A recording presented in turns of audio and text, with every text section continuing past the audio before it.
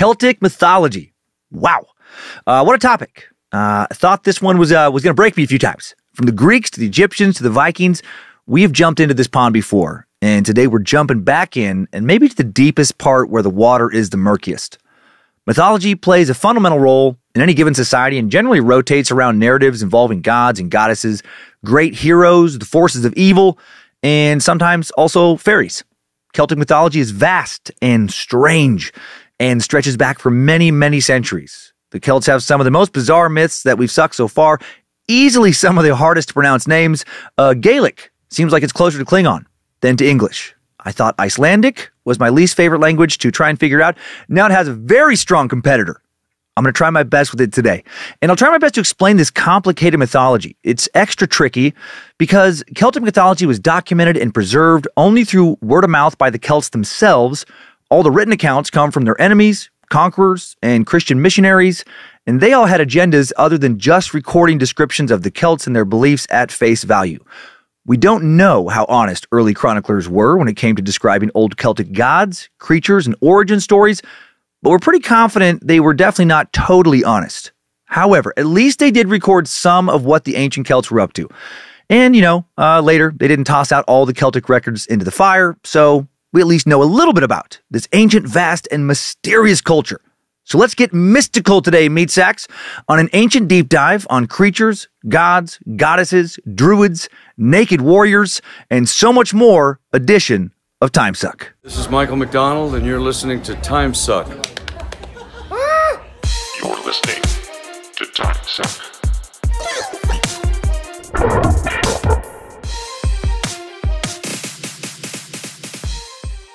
Happy Monday, meat sacks. Thanks for including me in your weekly plans. Thanks for just swinging by. If you're super interested about Celtic mythology, this is your first suck.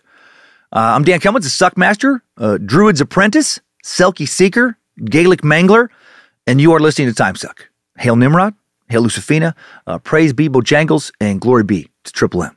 A couple announcements again this week, of course, and then show. Symphony of Insanity stand-up dates for the spring of 22 start this week. I do not have any Celtic mythology jokes. I'll be weaving into the stand-up. But I do have some stories people have been finding amusing. January 20 to 22nd at the La Jolla Comedy Store, January 23rd at the West Hollywood Comedy Store, and then Orlando, Oklahoma City, Atlanta, Charlotte, Tempe, Missoula, Raleigh, Salt Lake City, Davenport, Chicago, all coming up. Dates and tickets, all the links up at dancummins.tv, and then later on I'll announce fall dates. Plank! The A-Hole Air Banjo Academy is back by popular demand. Brand new colors for you newcomers to the Academy. Available in army green and black for your Appalachian air plucking. Available now at badmagicmerch.com. So, yeah. Glad that's back in the store. Always brings up warm memories. So enjoy that one. One more announcement. The Script Keeper, it's a big one. Zach Flannery has now left the suck. He was getting pretty burned out on the research, and man, I get it. Research is not his passion. It is mine. He wanted to work here, and he did a great job. He was not only researching, but trying to do it in a way that worked for me, not for him, on top of other responsibilities here. Not an easy job. We loved having him on the team, but, his heart has long been in making his own music, working on his own projects, and so I'm excited for him to get back out there, return to his own world, build up his own mythologies. We're still going to hear from him. He's launching his own Script Keeper podcast here soon. I'll announce when he gives me more info on it. And he'll be doing more shows as a solo artist with his music and as part of Sovereign Citizen. And I'm excited to see what he's going to create, truly. We thank him for his time here. We left on what seemed to be great terms. And I wish him the best. So now, let's get right into the research that may have been the straw that broke the Script Keeper's back. Ooh, he was telling me this was a rough one. He wasn't kidding. Celtic mythology.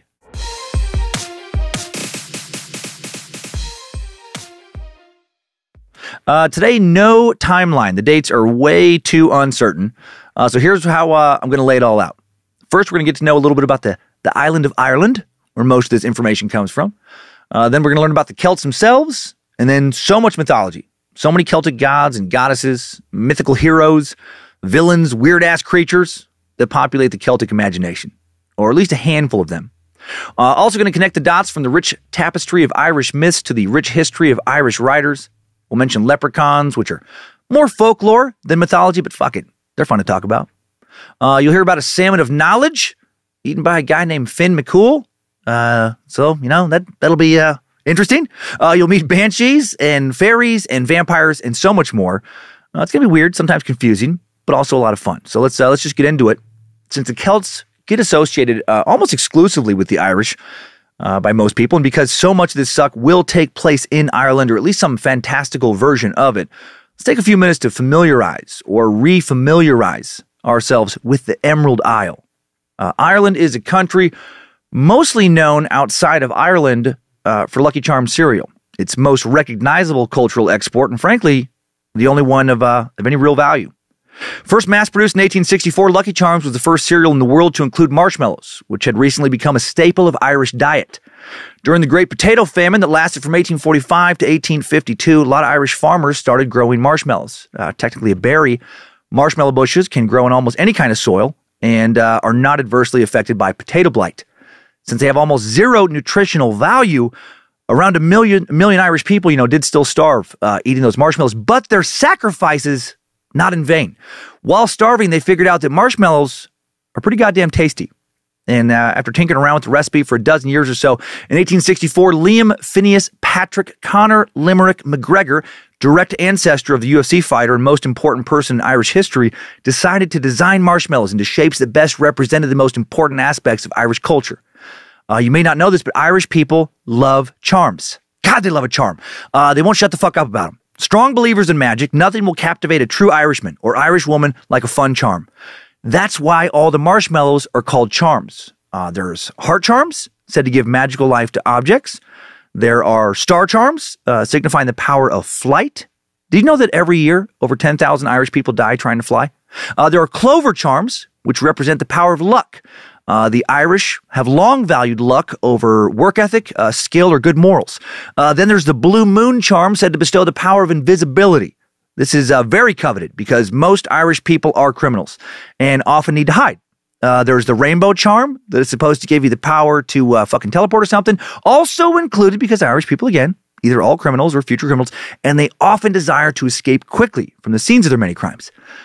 There's the red balloon charm, symbolizing the power to float. Why do Irish people want to float? Well, this is a nod to their history of fleeing Ireland for better places to live in ships. And they can't swim. Show me an Irish person who can swim. I'll reveal to you a Scottish person pretending to be an Irish person for a gag. Finally, there's the unicorn charm, which is there simply because the Irish fucking love unicorns. Holy shit, do they love them. And they think they're real. A recent survey found that 99% of Irish people believe that unicorns were real, and 67% of them claim to either own or have ridden a unicorn at one point, because over half of all Irish people are pathological liars. JK, come on! Just goofing around. Just doing some goofs. That was not the real history of Lucky Charms or accurate information about the Irish. I just wanted to be ridiculous.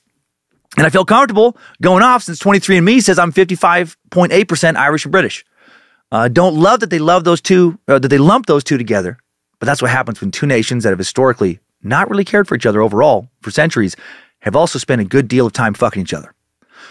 Some truth amidst all that slander. Lucky Charms really was the first cereal to include marshmallows. Not invented in Ireland. General Mills came up with that shit in Minnesota, 1964. A man of Irish descent did develop them, though, right? Irish-American product developer. John Houlihan, he wanted to jazz up some Cheerios-type cereal with something reminiscent of circus peanuts, which were one of his favorite, guilty pleasure snacks.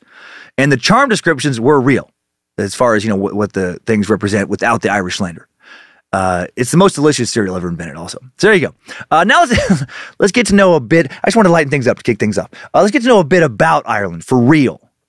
Ireland is a country in Western Europe, occupying roughly 5/6 of the westernmost major island of the British Isles. Just over 5 million Irish men and women live there today, and around 40% of them reside in the greater Dublin area, the only true big city in Ireland. That city's old dockside neighborhoods, gave way to new residential and commercial developments. And Dublin looks awesome. I want to visit someday. Very modern metropolis, Ireland's heart, the center of its education, arts and culture, administration and industry. As of 2018, the city was listed by the Globalization and World Cities Research Network as a global city with the ranking of Alpha-, which makes it as one of the top 30 cities in the world. So a lot of good tech, medical jobs, and more there. Next biggest city in the Republic of Ireland is Cork, with the metro area population of much less, around 300,000. A handsome cathedral city and port. After that, we drop down to Limerick, with the metro population of only around 160,000. Limerick is mostly known for dirty poems. There was once a man from Nantucket, and he was apparently very well endowed. And I'm not going to finish that, because I find it to be a very profane and bawdy verse, and this is a clean, family-friendly show that I'm proud of. Oh my, not today, devil. Oh my heck. No one knows for certain the connection between short, often dirty, humorous poems and this city, actually. But there is thought to be, of course, some connection. What a small city it is. Coeur d'Alene, Idaho, where I live, where the show is being recorded right now, metro population of around 170,000. And most people I know would not consider Coeur d'Alene a city, a town. I love it here, but it doesn't feel like a city to me. Crazy to me that it's about the same size as Ireland's third largest city. I've heard from a variety of people that Ireland was pretty rural. Did not know it was that rural until this episode. Most Ireland is farm or ranch land. About 62% of Ireland's total land area used for agriculture. Beef and milk production account for around 2/3 of Ireland's agricultural output. A lot of cows. A lot of sheeps. In 2020, there were 7.3 million cattle, 5.5 million sheep, 1.6 million pigs, almost 16.5 million chickens on Irish farms. Well, poultry. I shouldn't have assumed that's going to be chickens. No disrespect to turkeys. More cows and more sheep than people. Lot more poultry than people. And a pig for every 3 people. And again, that's not what I expected. For an urban versus rural comparison, as far as composition, England next door, about twice as big as Ireland, geographically, 50,301 square miles to 27,133 square miles, but has over 11 times the population, with about 56 million people. Another interesting fact about Ireland's population is that unlike almost every other nation on Earth, Ireland's population, as far as people, much smaller than it was nearly 2 centuries ago. Pre the Great Famine in 1844, due to all that potato blight, the nation was estimated to have 8.4 million people. Then population declined pretty steadily, thanks to starvation and a mass exodus until the turn of the century. Then it continued to drop further at a less drastic rate until 1961, when just 2.8 million people lived there. That's a huge drop. 8.4 million to 2.8 million. So many of those people immigrated to America. Estimated that as many as 4.5 million Irish arrived in America. That's a gigantic percentage, their population between 1820 and 1930. About half of them were just like, fuck it, let's go to America. Today, more than 31.5 million Americans claim Irish ancestry, second only to German at 43 million. 23 out of our 46 presidents claim Irish ancestry, or have claimed. They don't claim it currently because, most of them are dead. But you get it. Started around 1960, Ireland's dwindling population did begin to bounce back, and it started steadily climbing back, and it's had healthy growth in recent years.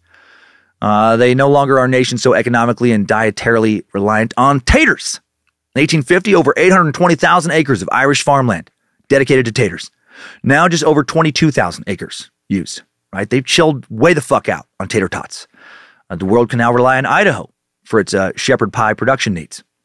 Potatoes do grow well in the Irish climate and soil. Just before the famine, nearly half of Ireland's population relied, quote, almost exclusively on potatoes for their diet, according to one academic source, and the other half ate potatoes frequently. God damn, that's crazy. I love potatoes. I live in the state, I've grown up in the state most associated with taters in America, if not the whole world now. And that's too many fucking potatoes, right? Like most of your diet, they must have felt so sluggish and tired all the time with all that starch. Modern Ireland has a lot more to offer than livestock and taters. They've become a huge global player in the world of information and communications technology. Ireland exports the second most jobs into that industry of any nation in the world. Aviation been booming as well. Numerous large aviation companies building planes for the rest of the world. Thanks largely to recent growth, the construction industry also has boomed. In 2021, Ireland had the 5th fastest growing economy in the world. So times have gotten a lot better in recent years. Let's go over some geographical information now. The island of just over 5 million people today, separated from Britain at distances ranging from only 12 miles to around 120 miles. Ireland, like Great Britain, lies on the European continental shelf, surrounded by seas that are generally less than 650 feet deep. Greatest distance from north to south, 302 miles on the island. From east to west, 171 miles. So it's big, but it's not a gigantic island. The territory of the Republic consists of a broad and rippling central plain with limestone just under the surface. This plain ringed almost completely by coastal highlands, which vary considerably in geologic structure. Beautiful, these highlands. The flatness of the central lowland, which lies for the most part between 200 and 400 feet above sea level, raises up to 600 and then 1,000 feet in elevation, sometimes in dramatic and scenic cliff fashion, in many places covered by low hills. The lowland scenic with numerous lakes, low ridges, large boggy areas, perfect for strange mythological creatures to roam about in. The principal mountain ranges are the Blue Stack Mountains in the north, the Wicklow Mountains in the east. There's a few minor mountain ranges, such as the McGillicuddy's Reeks in the southwest and the 12 Pins in the west. McGillicuddy's Reeks, that's a fucking great name, by the way, rise to the highest point in the Republic to an elevation of 3,414 feet. Not as mountainous as I expected. At least not compared to, not as mountainous compared to, places in the U.S. Like numerous peaks just here in Idaho, and not America's most mountainous state by far, rise to over 12,000 feet. Ireland's climate is classified as Western Maritime. I would also classify it as, is it cloudy and raining again? Seattle or San Francisco-ish weather. Rarely warm enough for my liking. I love a hot summer day. Also rarely cold enough to kill you quickly. The currents and weather systems generated by the North Atlantic Ocean directly dictate how a lot of shit goes down on the island weather-wise, as it sits no more than 70 miles from any island or inland, location. Temperature pretty uniform across the island. The average temperature lies mainly between 4 degrees Celsius / 39 degrees Fahrenheit and 7 degrees Celsius / 45 degrees Fahrenheit in January and February. Coldest months of the year. In July and August, the warmest months, temperatures usually range between 14 degrees Celsius, 57 degrees Fahrenheit, and 16 degrees Celsius, 61 degrees Fahrenheit, although occasionally considerably higher readings are recorded. Highest temperature ever recorded, 33.3 Celsius, 92 Fahrenheit, logged at Kilkenny Castle way back in June of 1887. So it doesn't get close to 100 degrees there ever. Not that close. The coldest, negative 19 degrees Celsius, negative 2 degrees Fahrenheit at Markree Castle back in January of 1881. Apparently the weather was wilder over there in the 19th century. Also rains a lot. I long wondered why the Emerald Isle, so damn green, and the main reason, not surprisingly, is shit. Literally, fertilizer. Common custom in Ireland to shit outside. Only 1 in 20 homes have toilets, and they're generally only used by the weak and or the elderly. It's frowned upon, looked at as a sign of poor character to pop a squat on the jacks, aka the toilet. Everyone else is expected to do their part, and feed the yard, as they call it over there. Irish people like to feed the yard. Wait, I might be confusing Ireland with Poland right now. Or maybe I'm just making up strange insanity for my own amusement. Yeah, no, it's the last one. No, the reason Ireland is so green is either magic or the weather. Probably weather. Almost never gets real hot. The kind of heat wave that would kill grass and shrubs, etc. And it rains quite a bit. Good for making grass, the bells of Ireland, clovers, and all that stuff real green. In the south and the east of the country, it rains about 150 days a year, while the west coast gets about 225 days a year of rain. And that rain is rarely torrential, usually mild, but still, that's a lot of fucking rain. That's a lot of rainy days. That much rain, plus very little heat, plus not getting too cold, doesn't average below freezing temperatures during even the coldest months of the year, plus good soil equals a green-ass place. And it gets pretty foggy in a lot of places in Ireland as well, which keeps things looking green as, a bit magical. Some places get around 100 days of fog a year. Not all day fog, but still, that's quite a bit of fog. I have to wonder if this weather helped lead the country, to having so many great authors per capita. Overall, much more of a, let's stay inside, have a hearty stew, maybe read or write a book kind of place, as opposed to a, let's grab some sunscreen and then run down to the beach kind of place.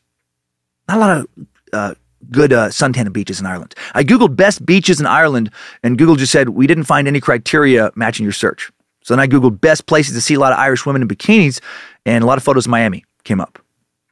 Joking, of course, but it is not a nation known for bikini weather. But it is beautiful. If you really want to do an internet search, type out most beautiful places in Ireland and be amazed. A lot of photos are so fucking green they seem photoshopped.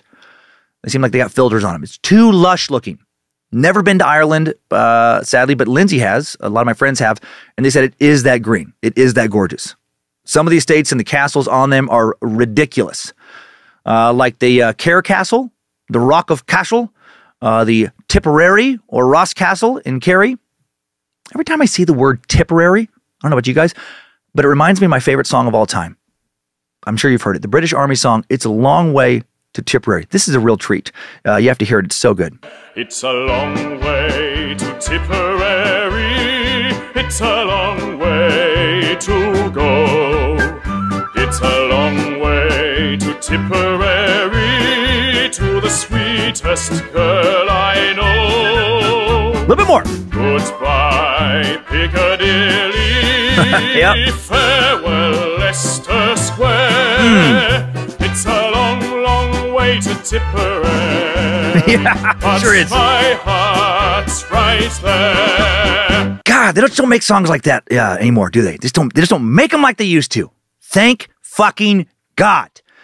Holy shit, I hate that kind of music. That old kind of marching band style, old timey stuff. I would rather truly have someone fucking jam pencils in both my ears, just fucking make me deaf for the rest of my life, than have to hear that song on repeat for, I don't know, even a month. Anyway, there are a lot of castles. There are over 30,000 castles and castle ruins around Ireland. I looked that up in multiple sources because I was like, get the fuck out of here. That's too many. Apparently it's true. When you count all the little ones and you count the ruins, there's so many castles, plus morning fog, plus so much green, plus gorgeous, surreal-looking seaside cliffs in many places, plus all the folklore and the mystical associations with Celtic culture. It gives Ireland a real enchanted vibe. Good place to build some strange creature lore. Can't wait to get to that part of the show. First, a bit more on the history of Ireland. Look at who the Celts were, since we'll be exploring their mythology. While Ireland is mostly associated with Celtic culture, a lot of other people settled there over the years. You know, Ireland has long had its own culture. It's also been ruled by foreign invaders for much of its written history. The Celts are thought to have showed up in Ireland sometime during the 4th century BCE. Before then, the first evidence of human presence goes back at least as far as 33,000 years. And we don't know for sure who those original wild fuckers were. Maybe leprechauns, maybe Selkies, maybe Spriggans, probably Fomorians. By as early as the 1st century CE, Ireland entered a historical Celtic phase known as Gaelic Ireland. Before the Norman invasion of 1169, all of Ireland was culturally and politically Gaelic, which means of or relating to the Gaels, and especially the Celtic Highlanders of Scotland. Culturally, Ireland and parts of Scotland are pretty closely related. There's a shared root between the native language of Ireland Irish and the native language of the Scottish Highlands, Scots Gaelic, both of which are part of the Goidelic family of languages that came from Celtic people who settled in both Ireland and Scotland. Doesn't mean that the Irish and Scottish are genetically super similar, though. There's a lot of similarities, of course, but the Irish also share a lot of similarities with the English, the Welsh, other people, because of all the different people mixing into the area over the years. As I went over in an episode on the IRA, Suck 74 way back, figuring out who's genetically related to who in the UK is a pretty murky affair. The Celtic people, one of several ancient peoples, and there was a variety even amongst the Celts, never truly had a cohesive kingdom in Ireland. They were a loose amalgam of tribes, communities, and disparate groups that came together for shared purposes such as defense, worship, trading, and hunting. These tribes almost had their culture disrupted or destroyed by the Romans in the 1st century CE. In 82 CE, Rome's military governor in Britain turned his attention to Ireland briefly. He defeated England's Queen Boudica, the Celtic queen, in 61 CE, and then continued to subdue the entire nation, bring it under Roman rule. But then he had to deal with a mutiny within his own army and a Scottish rebellion. Once he'd subdued a Pict uprising in Scotland, he was recalled to Rome, and the Romans never came back to Ireland, not militarily. But they did disrupt the culture through the new religion of Rome. They did a little bit of a cultural takeover, and Christianity showed up in the mid-5th century. Following the arrival of the British Roman missionary St. Patrick and some other missionaries, 4th century, then the arrival of of other Christian missionaries in the early to mid 5th century CE, Christianity took over the indigenous religions of the Isle. The Celtic Druids were on their way out. Christianity began replacing and absorbing old pagan and Celtic traditions and beliefs heavily by the year 600 CE. Said that by some historians that Catholicism was able to take over as the dominant religion on the island following a mass killing of Druids, the religious leaders of the Gaels. And I don't believe it. Get out of here. There's no way that happened. If there's one thing I know about the history of the Catholic Church in Europe, it's that it's very peaceful. I don't think they ever killed anyone. Even with Christianity's newfound prominence, traces of Celtic culture remained. Ireland's national symbol, the shamrock, green three-pronged leaf, represents the Holy Trinity of Catholic tradition. Father, the Son, and the Holy Spirit. The Celtic cross represents the region's unique take on the Catholic cross. After the Catholics, the Vikings showed up. Another very peaceful group. Those guys, known mostly for being polite, being pacifists. At the end of the 8th century, and during the 9th century, Vikings from, what we now call Scandinavia began to invade, rape, and plunder, and gradually settle into and mix with Irish society. The Vikings settled in what became Dublin, Ireland's capital city, starting in 841 CE. By the early 11th century, almost all the Vikings in Ireland had either been culturally absorbed or kicked out. After that, there was the Norman invasions that began in Ireland in 1169. Large swaths of Ireland came under the control of Norman lords, leading to centuries of conflict with the Gaelic Irish. The King of England claimed sovereignty over the island as a whole, but it would take centuries for England to bring all of Ireland under control. In 1542, Henry VIII of England declared himself King of Ireland, and the English doubled down on their efforts to conquer the island. By 1607, Ireland was fully under English control, bringing the old Gaelic political and social order completely to an end.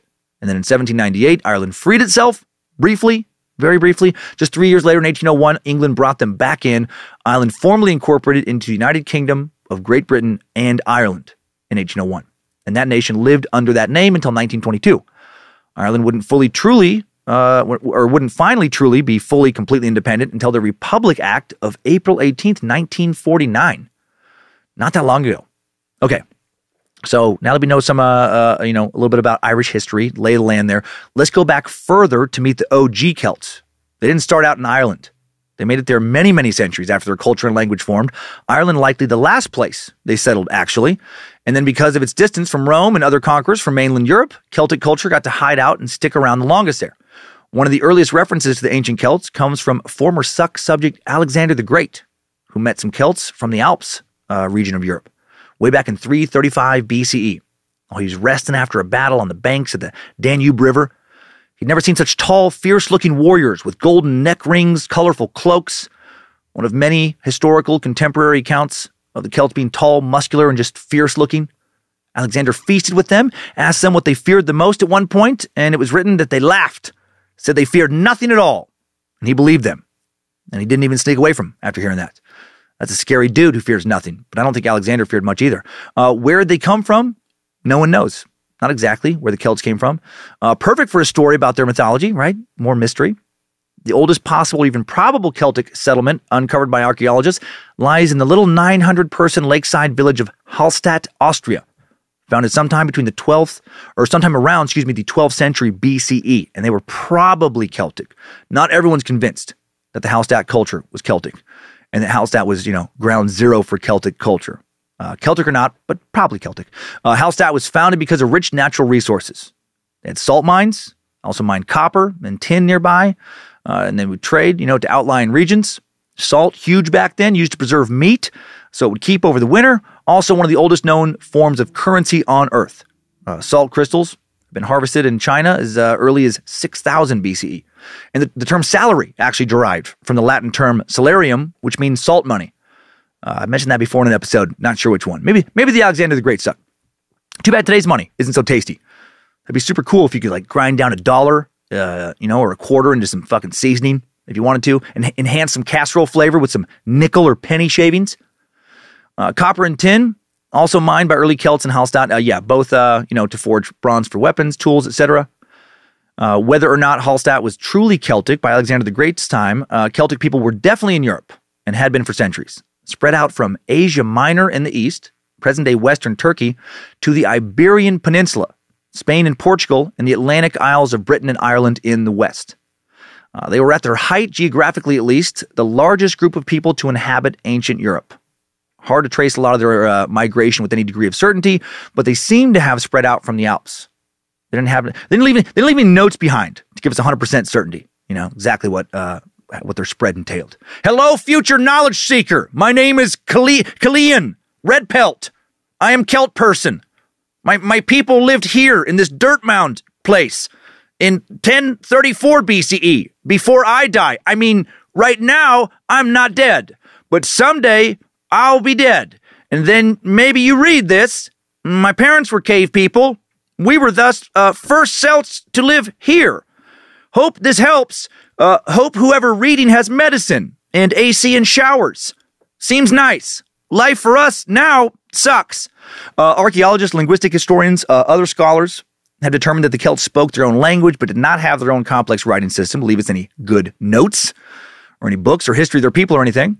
Almost all of what we know about them, written by enemies or conquerors. So we'll never be able to completely separate fact from propaganda. Celts, also not a unified group, which makes pinning down exactly, what went on with them hard as well. There were hundreds of independent tribes who shared genetics and a language, but not a big unified empire. Never developed to that point, or to the point that they built big cities or monuments either. Not like so many other cultures, like, say, the Greeks or Romans did. I think of Stonehenge when I think of a big Celtic monument, even though it's not that big, actually. And though it wasn't actually built by the Celts. Long thought to be. But now archaeologists think it was built before the Celts showed up in England by an unknown group of people. Maybe those Fomorians, right? Maybe leprechauns. We don't know. Well, when someone describes something as Celtic today, they generally are referring to something connected with the people and culture of the 6 modern Celtic nations: Ireland, Scotland, Wales, Cornwall, Brittany, and the Isle of Man. Historic Celtic groups of Celts included the Gauls, Celtiberians, Galatians, Galatians, Britons, Gales, and their offshoots. Today, their legacy is most prominent in Ireland, of course, and also Great Britain, especially in Wales, Scotland, and Cornwall, where traces of their language and culture still exist. Are there other Celtic parts of the world? Depends on who you ask. Some think there could be a 7th, even 8th Celtic nation.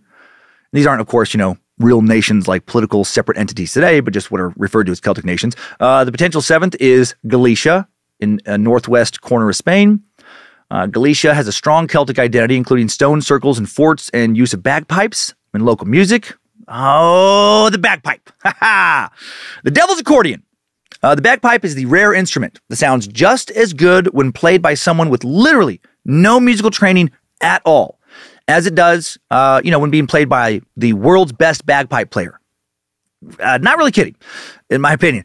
Here's a clip of Jack Lee, one of the best bagpipe players in the world. This is from 2006. This is a world champion. Like literally, they have world championships for bagpipe. He's a world champion in the bagpipe. And here's how he sounds.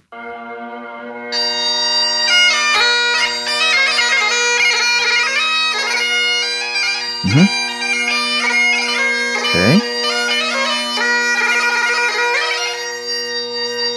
So that's really, really, really good bagpipe. Now, here's a dude on a street corner in Italy who I think is drunk.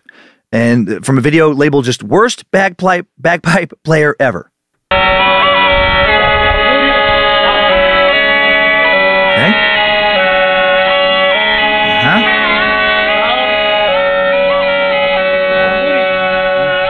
I mean, I know the first guy knows a lot more about what he's doing, but I find neither song pleasing to my ear. Sorry, bagpipe lovers. All 6 of you. Unlike the previous 6 Celtic nations, no Celtic language has been spoken in Galicia since the Middle Ages. Northern Portugal might be the 8th Celtic nation, as it has cultural traits similar to Galicia, in the sense that there is a Celtic identity, but no Celtic language has continued into modern times there either. The Celtic League is in charge of who makes the rules as to who is a Celtic nation and who isn't. And they only recognize the first 6 nations. And who the fuck is the Celtic League? Unfortunately, they are not something akin to the Justice League. Not a group of superheroes who all happen to have Celtic origins. Not like, Selkie Lady and, Ferryman. The real Celtic League, founded at a music festival of all places in 1961. Group of several individuals, very serious about Celtic culture. From their website, the League was founded by Celtic nationalists who saw the need for an inter-Celtic organization with a political dimension in order to make the peoples of all Celtic nations more aware of their commonality in terms of their language, history, and culture, to further the Celtic nations' right to independence, and to promote the benefits of inter-Celtic cooperation. And it does not seem like that fight is going very well for this group, at least. Doesn't seem like many more people have joined since that initial music festival in 1961. The website doesn't look like it's been given a refresh in about 15 years.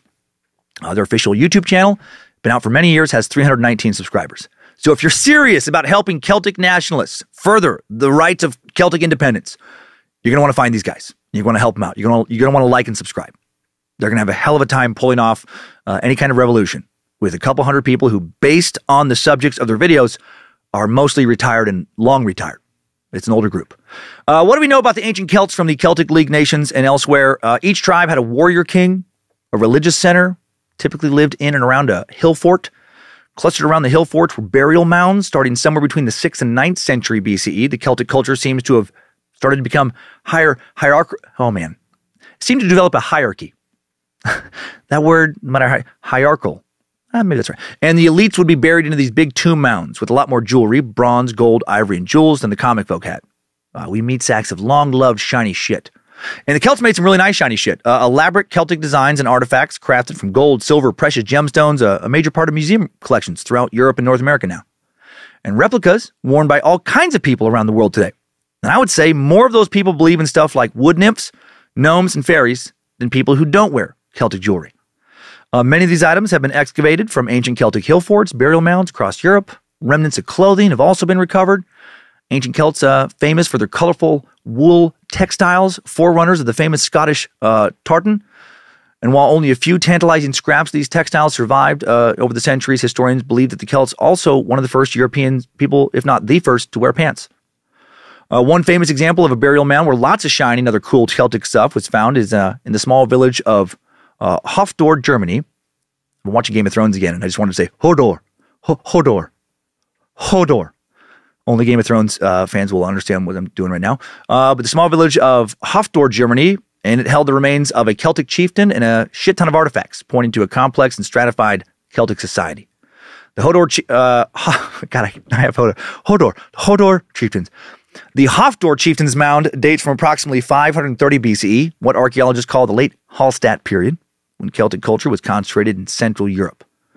Chieftain laid out on a long bronze couch with wheels, dressed in gold finery, including a traditional Celtic neckband called a torque. He was surrounded by ornate drinking horns, large bronze cauldron, which still held the remains of a high-proof honey mead. That's pretty cool.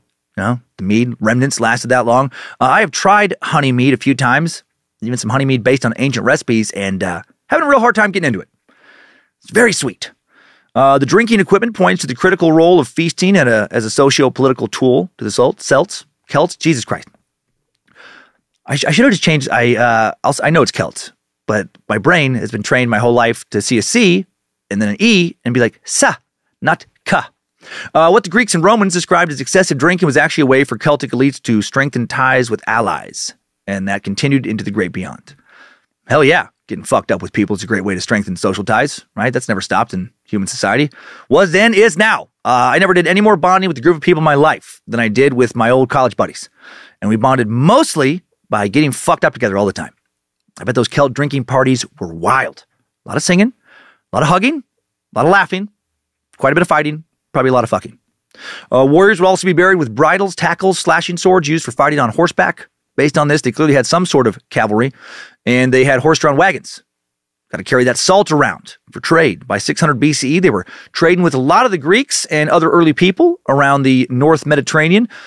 The earliest known mention of the Celts is from a Greek writer from 517 BCE, referred to as the Keltoi, another ancient Greek for the tall ones. It's from that word that we get the word Celt. And these tall ones maybe could have kicked a lot of Greek ass. Maybe could have then taken down the Roman Empire if they would have ever unified. But not only did they not do that, they also fought each other as enthusiastically and fiercely as they fought non-Celts, legendarily fierce fighters. They believed in reincarnation, that they would be reborn to live and feast and fight again on Earth if they died in battle, and it's thought that, this for sure contributed to their reputation for fearlessness, and that is scary, right? I don't want to fight anyone to the death, not at this moment anyway. But if I do have to fight someone to the death, I would prefer not to fight someone who is so confident that they'll just be reborn, right? If they die in battle, that they just don't fucking care about dying. Some of them also fought naked. That freaked out a lot of their opponents, I bet. Reminds me of the Berserkers we learned about back in Suck 135 in the Vikings, right? Extra level of intimidation. If some guy who wants to kill you, some tall, muscled, fierce-looking guy with some big, long sword, battle axe, is running at you with his dick and balls flopping around. Extra intimidating if he has a boner. Everyone fears the war boner. Bojangles just whimpered, right? Bojangles fears almost nothing. A war boner makes him nervous, though. The kinds of weapons and the battle techniques used by the Celts varied quite a bit from tribe to tribe. One group of Celts, thought to have invented chainmail, the signature armor of medieval Europe, right? That classic medieval armor, rusty masses of metal were found in some Celtic graves dating back to as far as 400 BCE, and they were identified as being the remains of old chainmail. Also regarding Celtic fighting, ancient Celtic warriors loved to cut a motherfucker's head off. God, they loved a head. The greatest trophy an ancient Celtic warrior could possess was the severed head of their enemy. They would sometimes preserve these heads in jars of cedar oil, take them out, show them to fellow warriors, other guests, etc. Right? Make yourself at home. Let me go grab you some mead and pull some new human heads out of jars for you to gaze upon. You know, later, this guy's wife's checking in with him. How was Brennus, dear? Did you have fun looking at all those heads and keeps in jars? God, I love how, like, what is so normal in one culture, not only normal, but a point of pride, can be completely barbaric, be considered evil even in another culture, in another place and time. Right? Back in some ancient Celtic village, dude welcomes you into his house, shows you a bunch of jars he has heads in. He could be the nicest, coolest dude in town.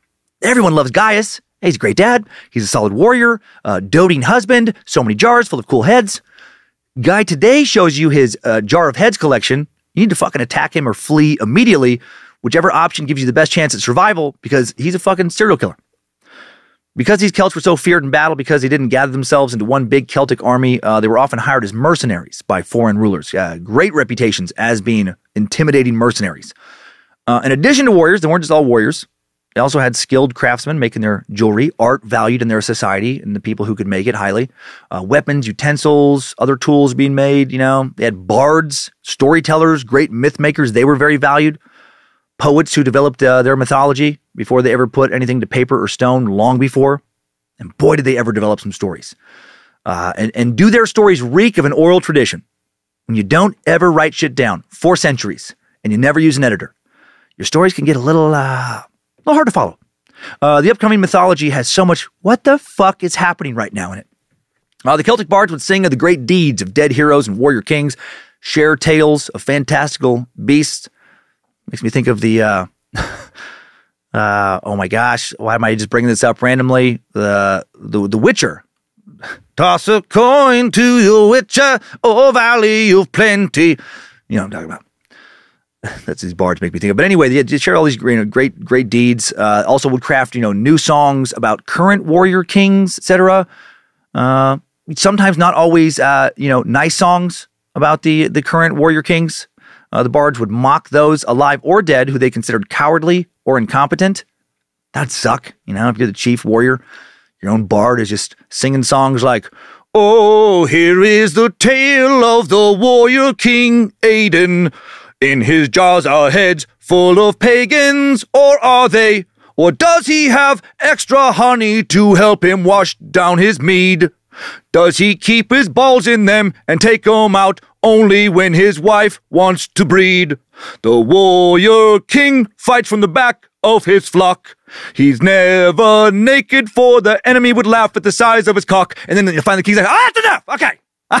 All right, Bard Sweeney. That's quite enough singing for tonight. How about we go back to the drawing board with that one? I'd like you to work on the melody a little bit. I'd like you to work on the lyrics a lot. Not a fan." The Celts also had those druids. They're priests. To become a druid, one didn't have to be highborn or anything. You just had to be really good at memorizing shit. You had to be willing to train for several years, memorizing who the gods of old were, what they did, the old heroes, what rituals were required to worship them, and so much more. It seems like the number one criteria for being a druid really was having a good memory, right? In ancient Celtic society, the druids, healers, teachers, politicians in a sense, judges, their equivalent of scientists, had to remember everything, not writing any of this shit down. They were immensely respected. According to old legends, they could walk out into battle into the middle of fighting and not be touched. They could stop fighting between two warring tribes of Celts. No one fucked with the druids, except, of course, for the Romans and anyone not a Celt. Those other people fucked with them a whole bunch and, killed a shit ton of them. But not the Celts. Celtic warriors would be too worried about incurring the wrath of the gods to risk hurting or disobeying them. Maybe on all this, of course. Right, again, a lot of what we know about the Celts outside of what has been found at archaeological digs comes from what other cultures thought, the cultures who fought them. Mainly the Romans. The Roman Empire, who would destroy and or absorb most of the Celtic tribes in mainland Europe, referred to the Celts as Galli, meaning barbarians. They called a lot of people barbarians. They didn't know you? and they didn't like the way he talked. He looked a little rough. Well, you're a fucking barbarian. Most of the Celts eventually lost to Rome, but they did give them a lot of trouble before they went down. The following account seems to be believed by most historians. The story of a fearless Celtic warlord named Brennus and his invasion is told by a number of Roman historians. But they were writing about it centuries after the fact, drawing on earlier original sources no longer in existence. And some think Brennus is a mythological character, a propaganda figure used to rally future Romans against the barbaric horde. We have to kill them before they sack us again like Brennus, like that kind of shit. But he could have been real tough motherfucker. If true, in 387 BCE, Brennus annihilated a Roman army, then violently sacked, pillaged Rome, even put most of the Roman Senate to the sword. After he and his army kicked the shit out of several other cities on their path to Rome, he would then hold Rome collectively hostage, captive for several months before collecting a heavy ransom and then bouncing. Brennus is famous for his repeated saying, "Woe to the vanquished." Nice!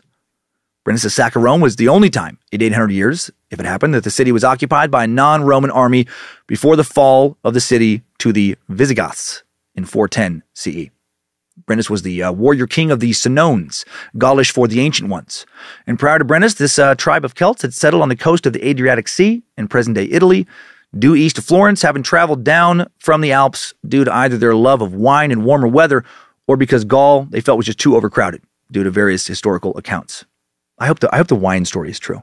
I hope they tasted wine for the first time and they're like, this shit is delicious. Oh man, check out that beach too. Oh, hot damn. I love a good grape. I love a good bikini. More of this. Let's fucking pillage this shit.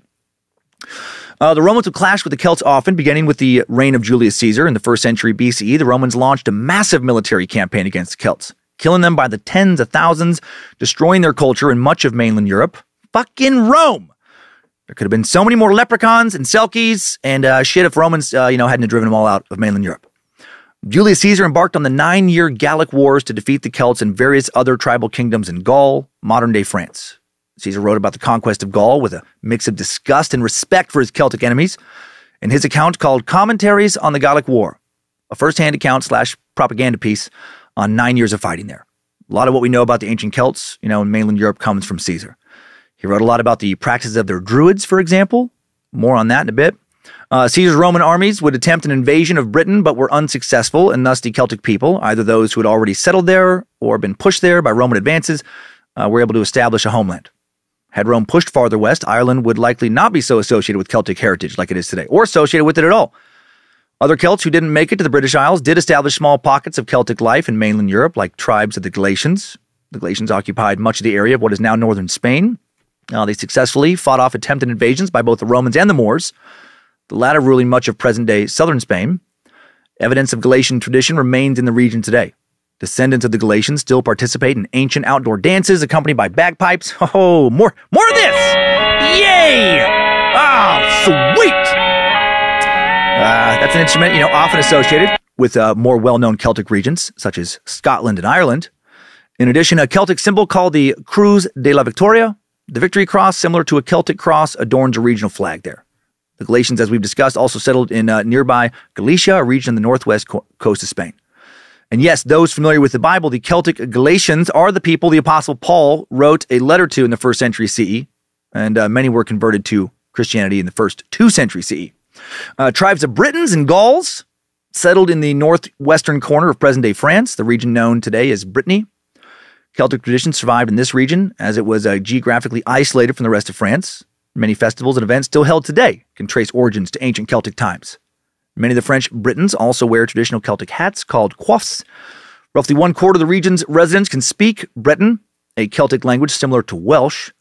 Although Caesar's invasion of Britain was unsuccessful, the Romans did eventually mount a successful attack against the Britons following Caesar's murder in the 1st century CE.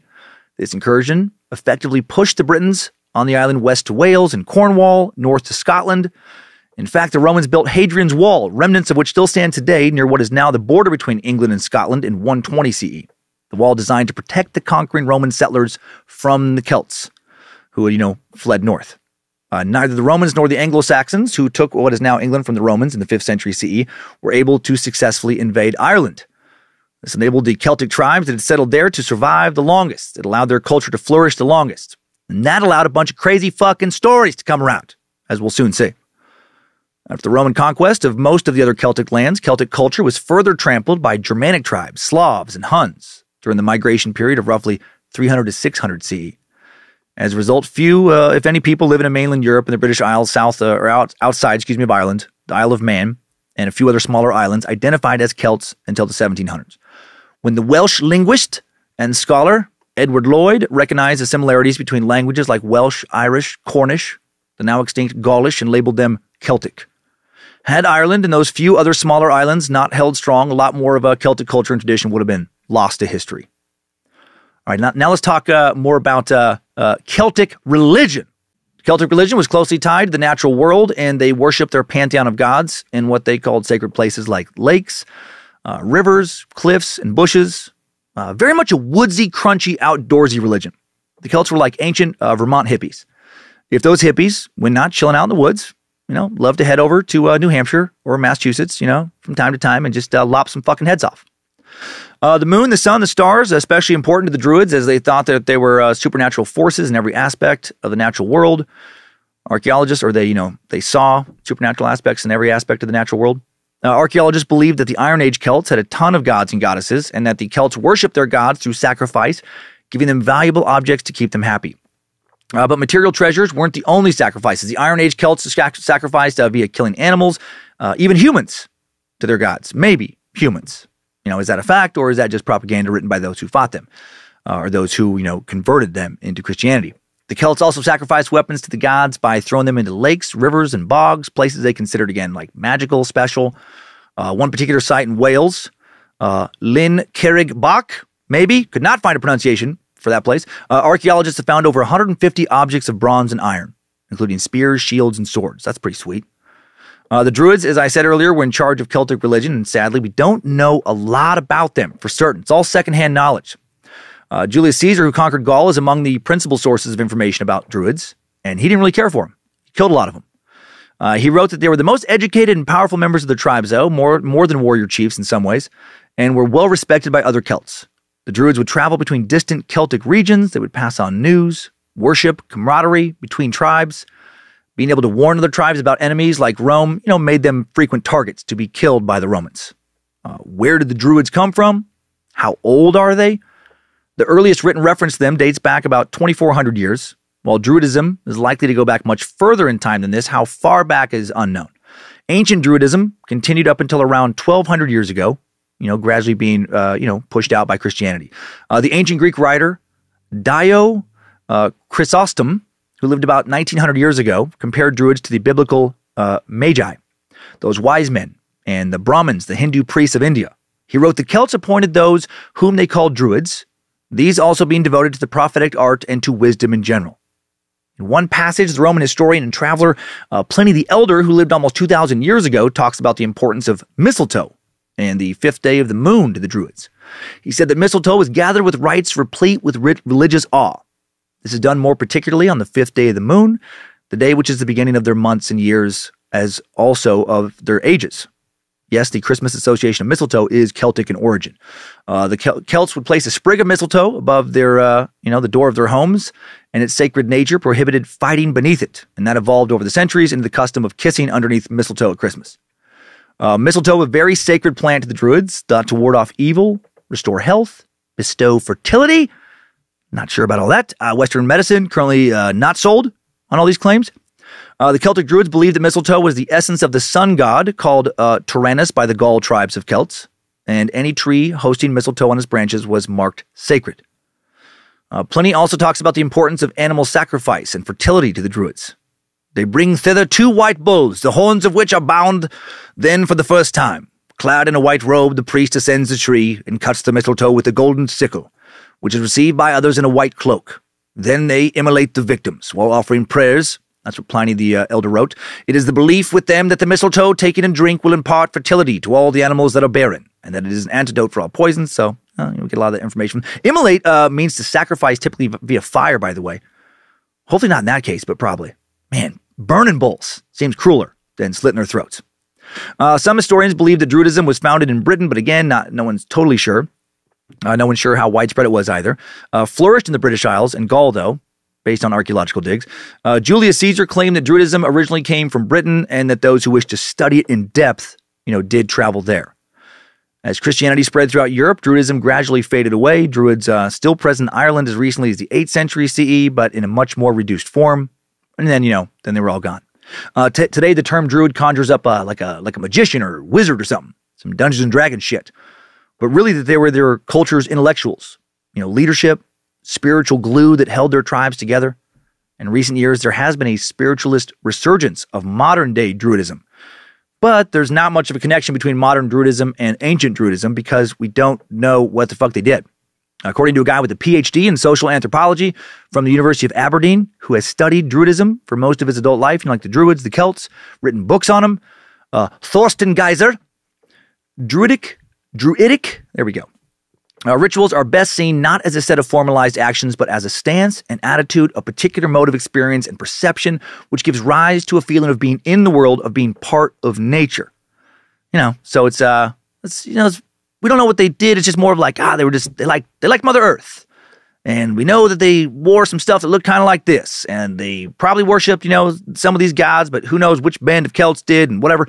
I read all that as like modern day Druids are, and I'm not trying to sound overly condescending here, but there's people who love nature and Celtic culture. And when they're, turning that into Druidism, they're kind of engaging in something like akin to cosplay, right? Let's put on some robes, Celtic jewelry, head out to a Celtic archaeological site, chant in Gaelic, think about nature, Mother Earth, reference some Celtic gods, feel in touch with the universe, and, tell ourselves that we're Druids. And I'm not saying that's a bad thing to do. I know it's inflammatory. Have fun if that's what you want. If it makes you feel good, fucking do it. But just, say that, just know that what you're doing is not repeating ancient Druid incantations, right? And prayers, because we don't know what those are. They've been lost to history. If I put on a robe and went out to some Celtic ruins in Ireland and had enough, psilocybin or something in my system, I bet I would fucking feel like a Druid. It'd probably be a lot of fun. Maybe Nimrod would appear before me. Maybe I'd see a Celtic lady or a banshee or something. We do know from the writings of their enemies that at the center of the beliefs of the Druids and the Celts as a whole, there are several gods and goddesses and other crazy characters who we'll meet soon. Before we meet all the weird creatures of the grasslands and the bogs, let's take a second to look at another key aspect of the Celtic religion that they were, largely born out of, these creatures, their holidays, or, associated with their gods and stuff. It was a huge part of a Celtic person's life, and a couple of these you might have heard of. In Ireland, there are 8 important sacred Celtic holidays of the year, each one still celebrated today with many traditional rituals and activities carried out, not only in Ireland, but in other Celtic regions around the world. And a lot of crossover here with paganism, not associated with Celtic traditions. Crossover with Wiccan celebrations, and again, because of the traditions coming from a collection of tribes who did not write shit down, holy fucking telephone game, the definition of these holidays is going to vary a little bit from one source to the next. I'm just trying to save myself some angry emails with that disclaimer. Trying to keep from getting hexed by a Wiccan witch or something. First is Beltane. Beltane is a fire festival. Celebrates the first day of summer according to Celtic tradition. It's the Gaelic May Day festival. Beltane's a Celtic word which means fires of Bel. Bel, a.k.a. Belanos, a Celtic deity, called the Fair Shining One or the Shining God, the Lord of Light.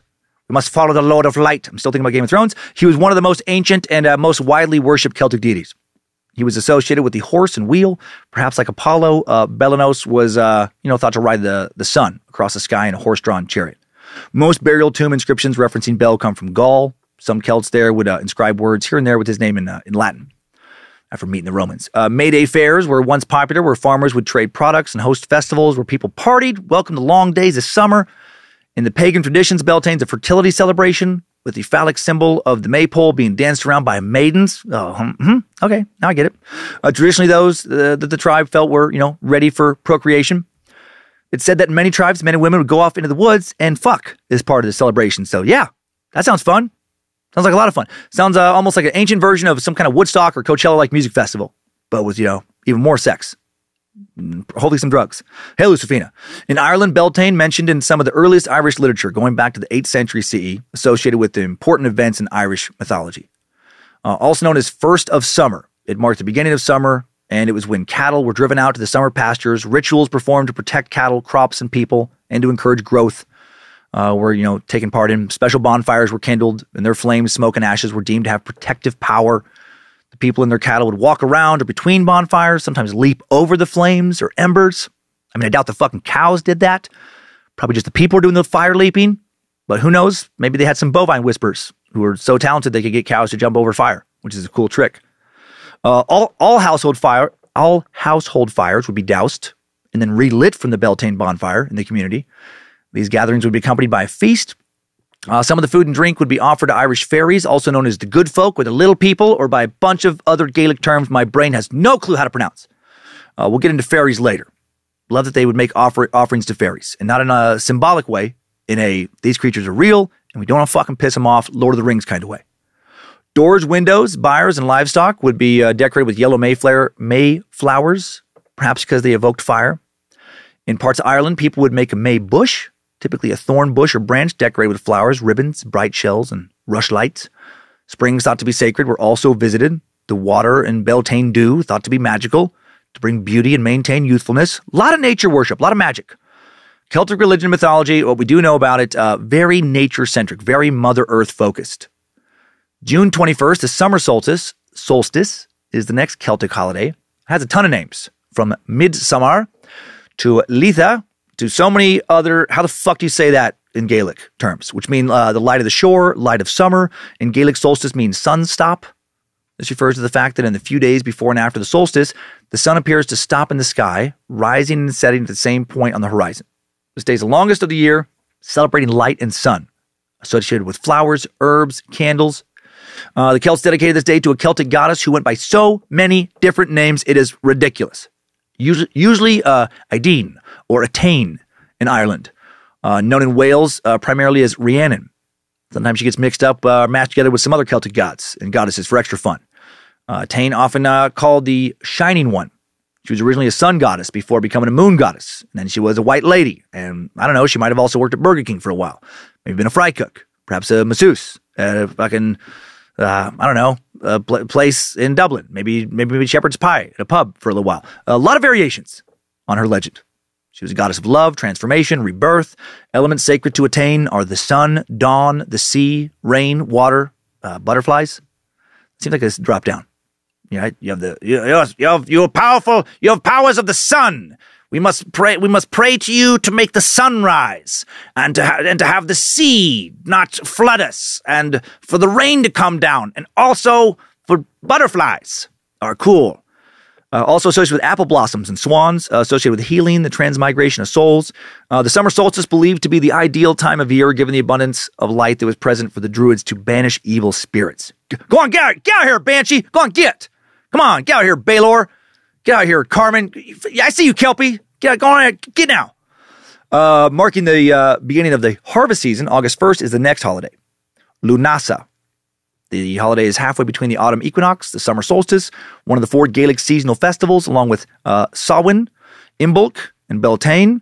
Celebrations still exist to this day, include festivals, traditional music, hopefully not this. I mean, is that the best guy or is that the worst guy? It's hard to tell. Arts and crafts, dancing, and parades. And it's another excuse to party. Lunasa is mentioned in some of the earliest Irish literature and has pagan origins. The festival itself, named after the Celtic god Lu. Lu, the primary god in Celtic culture. Was a primary god. I misspoke there. Sometimes known as the sun god, trickster god, the Celtic Mercury, god of war, etc. Lu generally portrayed in art as a warrior, a king, a master craftsman, sometimes a savior, associated with skill and mastery in multiple disciplines, including the arts. Powerful god. The next holiday is called Mabon, which is the second harvest festival, which also revolves around the stars and falls on September 21st. We call it the autumn equinox. Traditionally known as the stepping stone between light and dark, meaning at this time of the year, there's an equal amount of both. It's a time for harvest, when people would gather, store, start to preserve all their food, to keep them going during the winter. During Mabon, the Druids and Celtic practitioners of, their religion remembered the abundance they had received during the harvest season by giving offerings back to the land.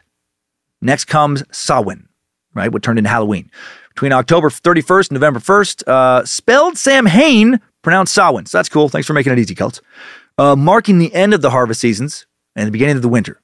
This day is celebrated with bonfires and rituals, thought to have cleansing and protective powers. The Druids believed Samhain was a time when the veil between the darkness and the light was the thinnest, between the realms of the living and the dead.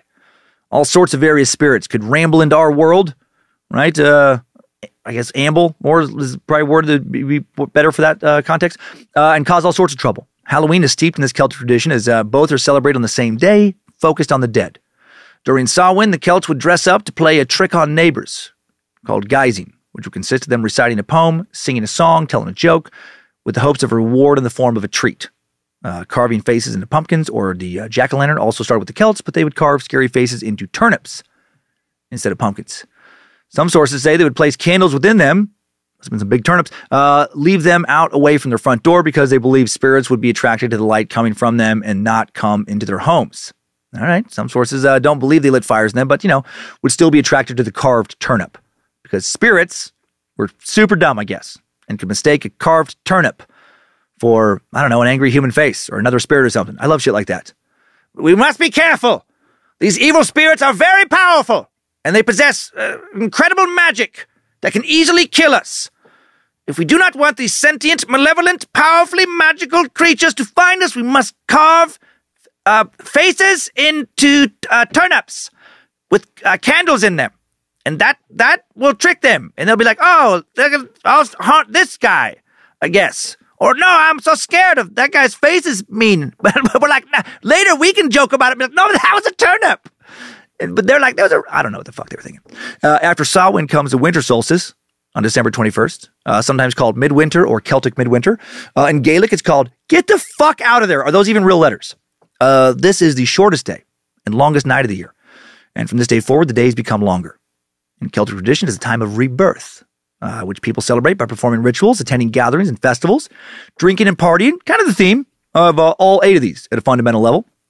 Newgrange, a 5,200-year-old monument in Ireland, an extremely popular place to visit from December 19th to December 23rd. That's when the sun will shine through a gap into an ancient burial chamber. This cool event takes place at dawn, lasts for up to 17 minutes, like something out of some kind of Indiana Jones movie. Then on February 1st comes St. Bridget's Day, marking the first day of spring, represented by St. Bridget, Ireland's first native saint who died in 625 CE. Obviously Catholic here, not Celtic, but the holiday has Celtic origins. It's a feast day generally associated with the symbol of a straw or a red cross, like a straw cross or a red cross. To Druids, St. Bridget's Day was known as Imbolc, marked the beginning of spring. Imbolc, mentioned in several early Irish manuscripts, but they say very little about its original rites and customs. We do know Imbolc was believed to be when Cailleach, mother of wolves, queen of winter, the veiled one, the divine hag of Gaelic tradition, a deadly Celtic goddess, gathers her firewood for the rest of the winter. We must follow the Lord of Light. Legend has it that if she wishes to make the winter last a good while longer, she'll make sure that the weather on Imbolc is bright and sunny, so she can gather plenty of firewood. Therefore, people would be relieved if Imbolc was a day of foul weather, as that meant that Cailleach was asleep and that winter was almost over. She wasn't worried about it. Then once Ireland was solidly into its Catholic days, the holiday remained associated with weather divination. Is it going to be a good year or a bad year for the crops? Are serpents and badgers, are they leaving their winter dens yet or not? And it's a precursor to Groundhog's Day in North America. Much cooler, darker, hot evil goddess version of Groundhog's Day. Based on pictures I saw. Many people celebrate the day now by visiting St. Bridget's Holy Well in Clare, Ireland. Housed in an open stone house or grotto that serves as a gateway to the ancient cemetery on the hill above it. Spooky looking little place. The graveyard is the final resting place of several mythical kings and clan leaders in Ireland. Looks like an awesome place to visit. And people who don't or can't visit this well, they can celebrate by doing some spring cleaning, some feasting, making some traditional crosses. The final Celtic holiday is the spring equinox, March 20th. Modern Celts tend to call it Ostara, and it seems to be the obvious pagan forerunner for today's Christian Easter celebration. The official name that the Celts call the holiday is not known, but because it is believed to be related to the northern goddess Ostara, the goddess of spring and dawn, amongst other things, the name Ostara associated with the holiday today. Spring equinox was a solar festival celebrating the time when the day and night are of equal length.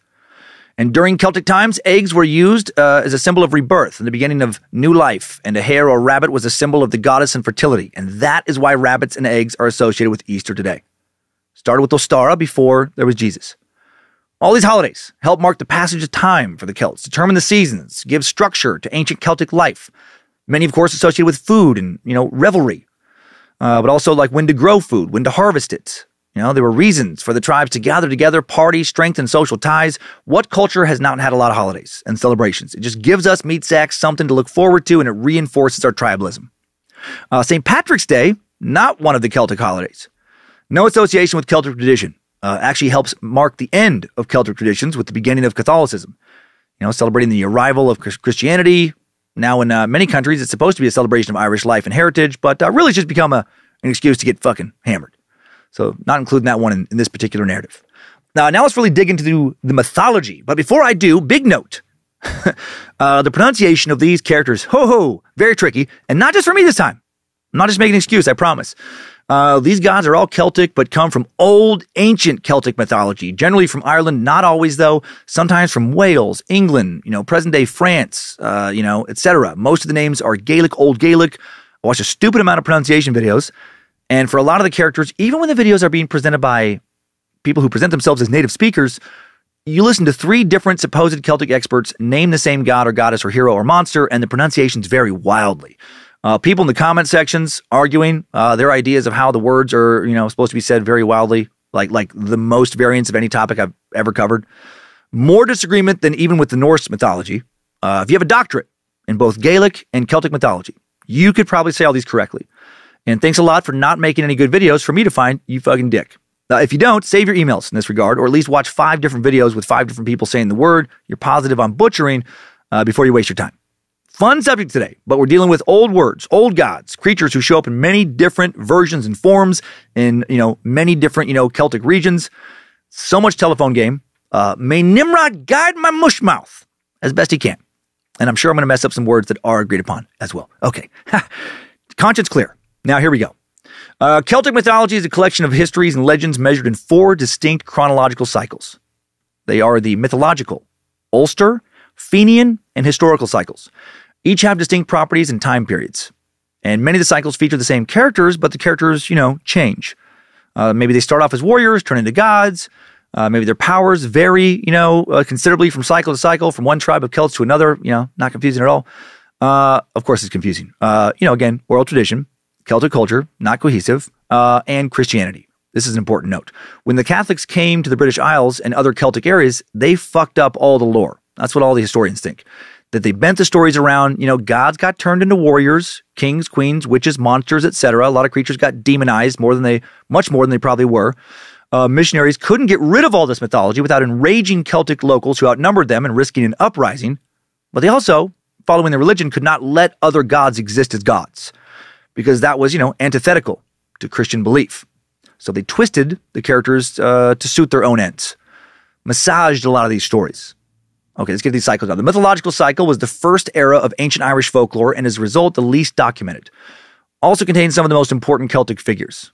Stories from the mythological cycle center on gods and the first settlers on the island of Ireland. 7 main groups, 2 of which we'll cover in some, detail today.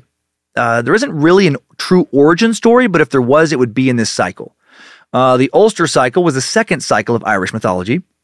Most of these tales originate from or before the 1st century CE, which tells you how old the first cycle is. The first cycle is. The most prominent hero of this cycle is the demigod Cu Chulainn. For the Ulster cycle, many of its myths take place in the provinces of Ulster and Connacht and center around births and death, training, and battle in the Irish countryside. There are many tales from this cycle featuring kings, heroes, gods, friends, foes, tons of magic. The Fenian cycle, the 3rd wave of Irish mythological text.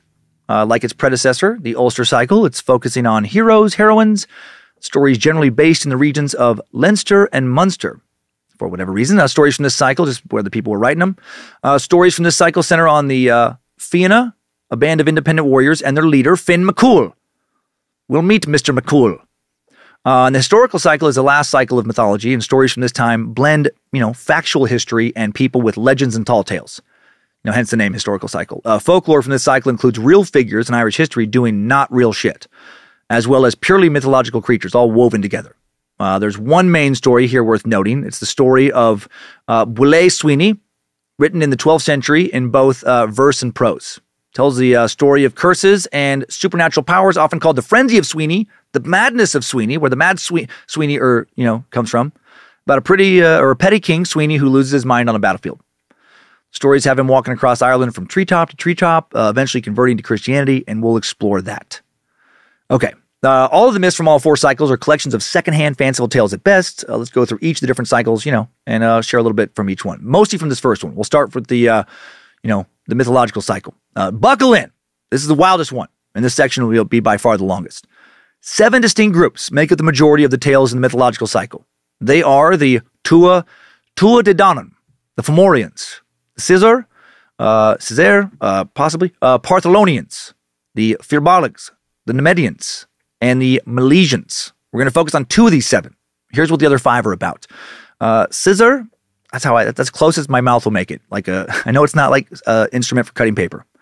It's Cessair, but that's the best way I can say it. Scissor is a mythological figure in Irish folklore featured in an ancient medieval text, the Book of Invasions, the most important source in the world when it comes to Celtic mythology. This book is a collection of poems, and it's like a figure and a people. This book is a collection of poems, prose narratives in the Irish language intended to be a history of Ireland and the Irish from the creation of the world to the Middle Ages. It was compiled in the 11th century by an anonymous writer, very likely a Catholic monk, or several monks, almost with certainty, and they compiled texts that go all the way back to the 5th century, writings written by earlier Christians in Ireland and Scotland, and scholars believe that the writer sought to create an epic written history comparable to that of the Israelites of the Old Testament in the Bible. This history intended to fit the Irish into Christian world chronology and connect them to Adam. So, they took confusing stories and made them way more confusing by trying to mesh everything with Christian mythology. So it's a big Christian Celtic mashup. And again, once again, the history of the Celts being written by their conquerors. The Fomorians were the first group to settle the island in this history and mythology. A bunch of evil freaks and monsters. More about them later. The Partholonians, second group of settlers on the Emerald Isle, said to have introduced traditional activities such as farming, cooking, building. Nemedians, told to be the third who settled Ireland. They arrived 30 years after the Partholonians died out and then became extinct not long after, according to the mythological cycle. Then came the Firbolgs, who were the 4th to settle on the island of Ireland. Said that the Firbolgs were descendants of the Nemids. They left Ireland, went to Greece, then came back.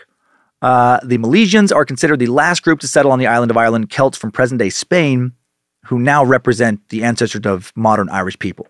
Said that on arrival, they, contended with the Tua de Danann, some god folk who descended from the Nemedians. Way too much to cover to get into all these, so we're going to look at, 2 in depth. The Tua de Danann and the Fomorians. And then later I'll go over the other 3 cycles and cover a few, gods, some Irish mythological and/or folklore creatures that are just interesting and fun. And then I didn't mention it earlier, but also idiots of the internet. I don't think I mentioned it. The Tua de Danann are the most widely remembered supernatural race who lived in the otherworld of Irish folklore in the mythological cycle.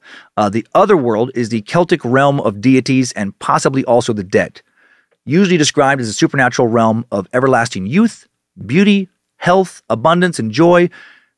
Similar to a parallel universe. Various mythological heroes visit it either through chance or being invited by one of its residents. They often reach it by entering ancient burial mounds or caves, or by going underwater or across the Western Sea. Sometimes the other world is said to exist alongside our own, located beyond the edge of the earth, intrudes into our world, signaled by phenomena such as magic mist, that the Tua de Danann could enshroud themselves with, right? That enchanted-looking Irish fog is how they're interpreting this. Could also be signaled by sudden changes in weather, by the appearance of divine beings, or unusual animals.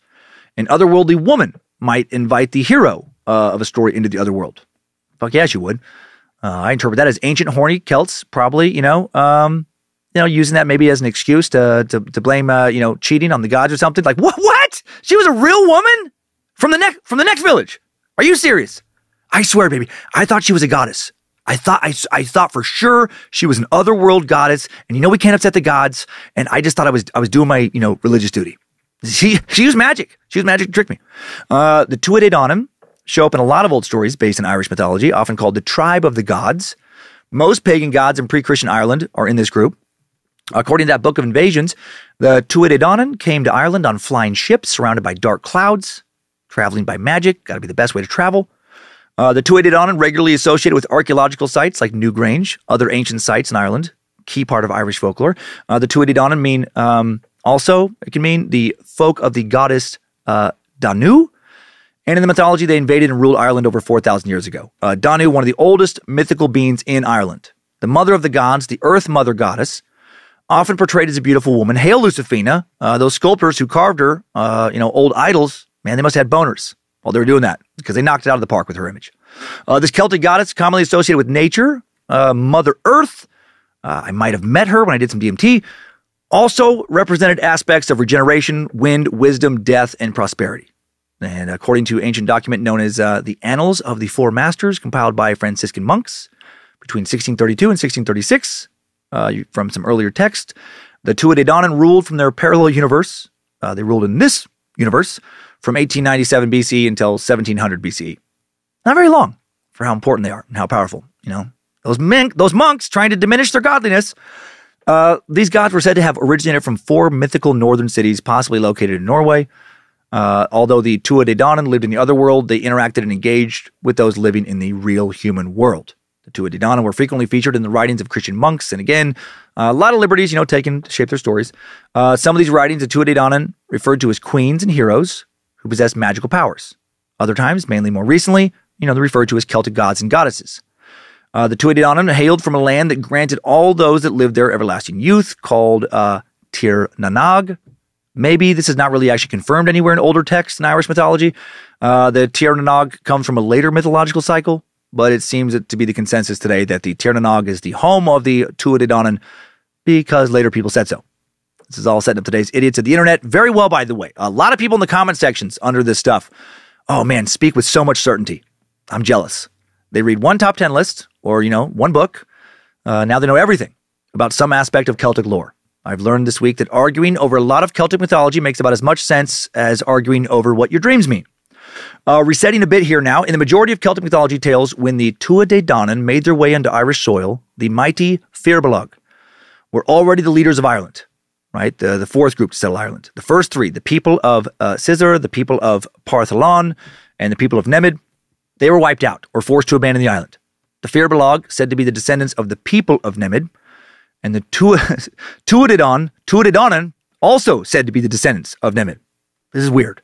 All but 30 of the Nemid were at one point killed in wars and disasters. And then some of them, apparently the stronger ones, went on to Britain. And they became, over time, the Tuatha Dé Danann. They became gods. And then the other weaker ones went to Greece. And then they came back as the Firbolg. But then they got stronger. They came back first. They controlled the island. And then the stronger ones from Britain, the god dude and god ladies, they came back to fuck up their cousins. This plays out like a fucking fever dream.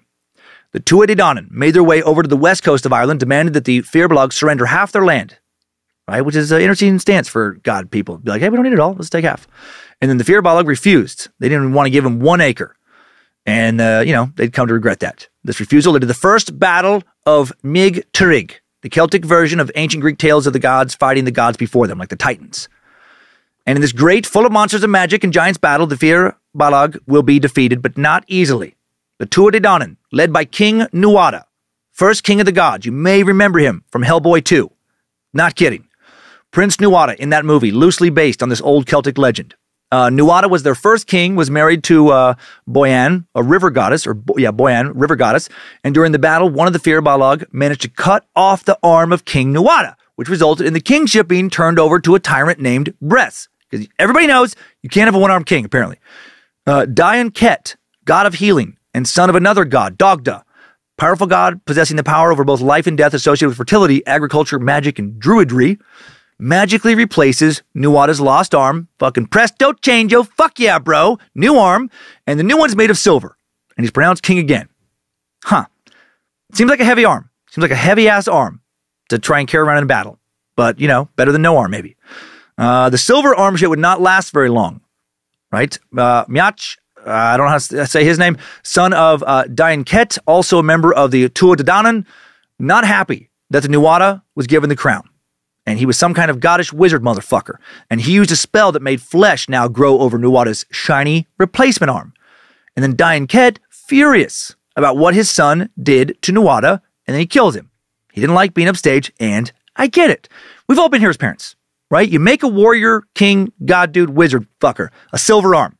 And then your son, without even talking to you, makes the guy a new arm. It's fucking better. just to be a dick, and you have to kill him.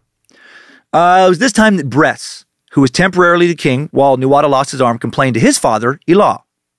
Elah was the king of the Fomorians, supernatural race in Celtic mythology. Next group we're going to cover. And Elah was maybe a minor sun god dude, possibly a god of storytelling, maybe good at Scrabble. Who knows? Elah sent Bress to get help from Baelor, another king who will become a monster later of the Fomorians. He will mutate into a race of giants. And Baelor, the king, will turn into a big, one-eyed motherfucker known as Baelor the Smiter, Baelor of the Evil Eye, Baelor of the Piercing Eye. Reminds me a lot of the Eye of Sauron from Lord of Rings. The Tuatha Dé Danann then hold a council. They decide it's going to be best to make their peace with the Fomorians because fucking Baelor is scary shit. They don't want to be annihilated, even though they're god people. But then later, the Tuatha Dé Danann do fight another great battle, the second battle of Maeg Turig against the Fomorians. They're like, we do want to fight you, actually. And then Nuada is killed by the Fomorian king, Baelor's poisonous eye. But then Baelor gets killed by Lu, champion of the Tuatha Dé Danann, who slings a fucking rock into his big evil poison eye and takes over as king. And then later, these god warriors fight a third great battle against the Milesians, a Gaelic people from the northwest of the Iberian Peninsula, last group from the ancient days, and the ancestors of modern Gaelic peoples in the British Isles. And the Milesians will not be defeated, right? One of their bards and druids somehow negotiates a truce with the god people, the Tuatha Dé Danann, and then those people decide, okay, we'll get to live in the other world of Ireland, Celtic realm of deities and possibly the dead again. And then the Milesians, we get to live in the mortal world of Ireland. And that is how it's been ever since, without fucking question. Okay? That's why Ireland now has both regular people and magic people and leprechauns. And that is how that's how you get enchanted, meat sacks.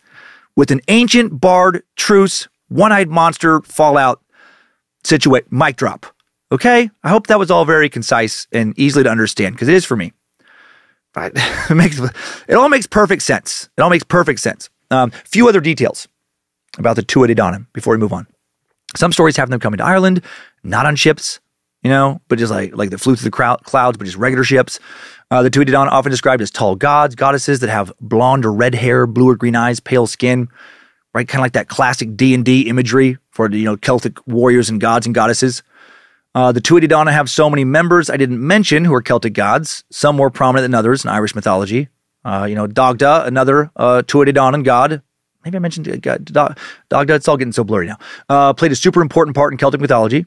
In a number of stories, Dagda, or the Dagda, described as a large man or giant with a beard that owns a club with magical powers. It's also said that the Dagda was a druid and a king, held the power to control everything from the weather to time, so that's sweet. The home of the Dagda reported to be that ancient site in Newgrange.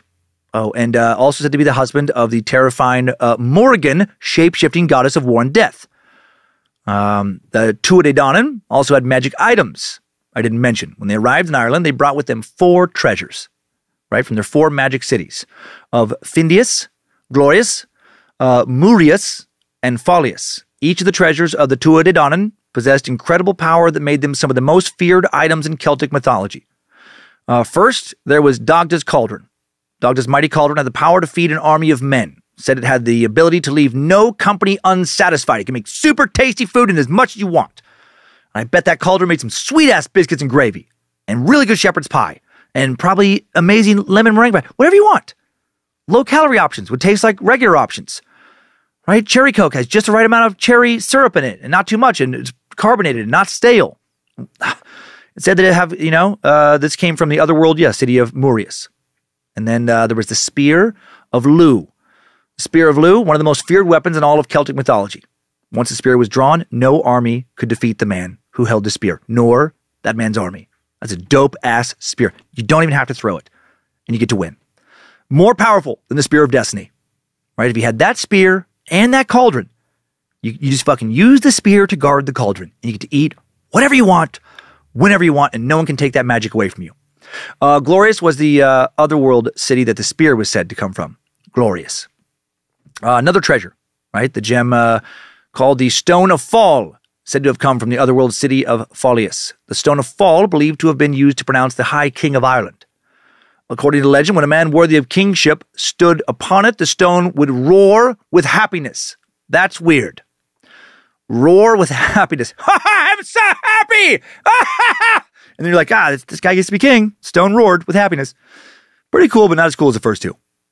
I mean, super fun to be king of Ireland, but cooler than perfect food every day and never having to be defeated in battle? I don't know.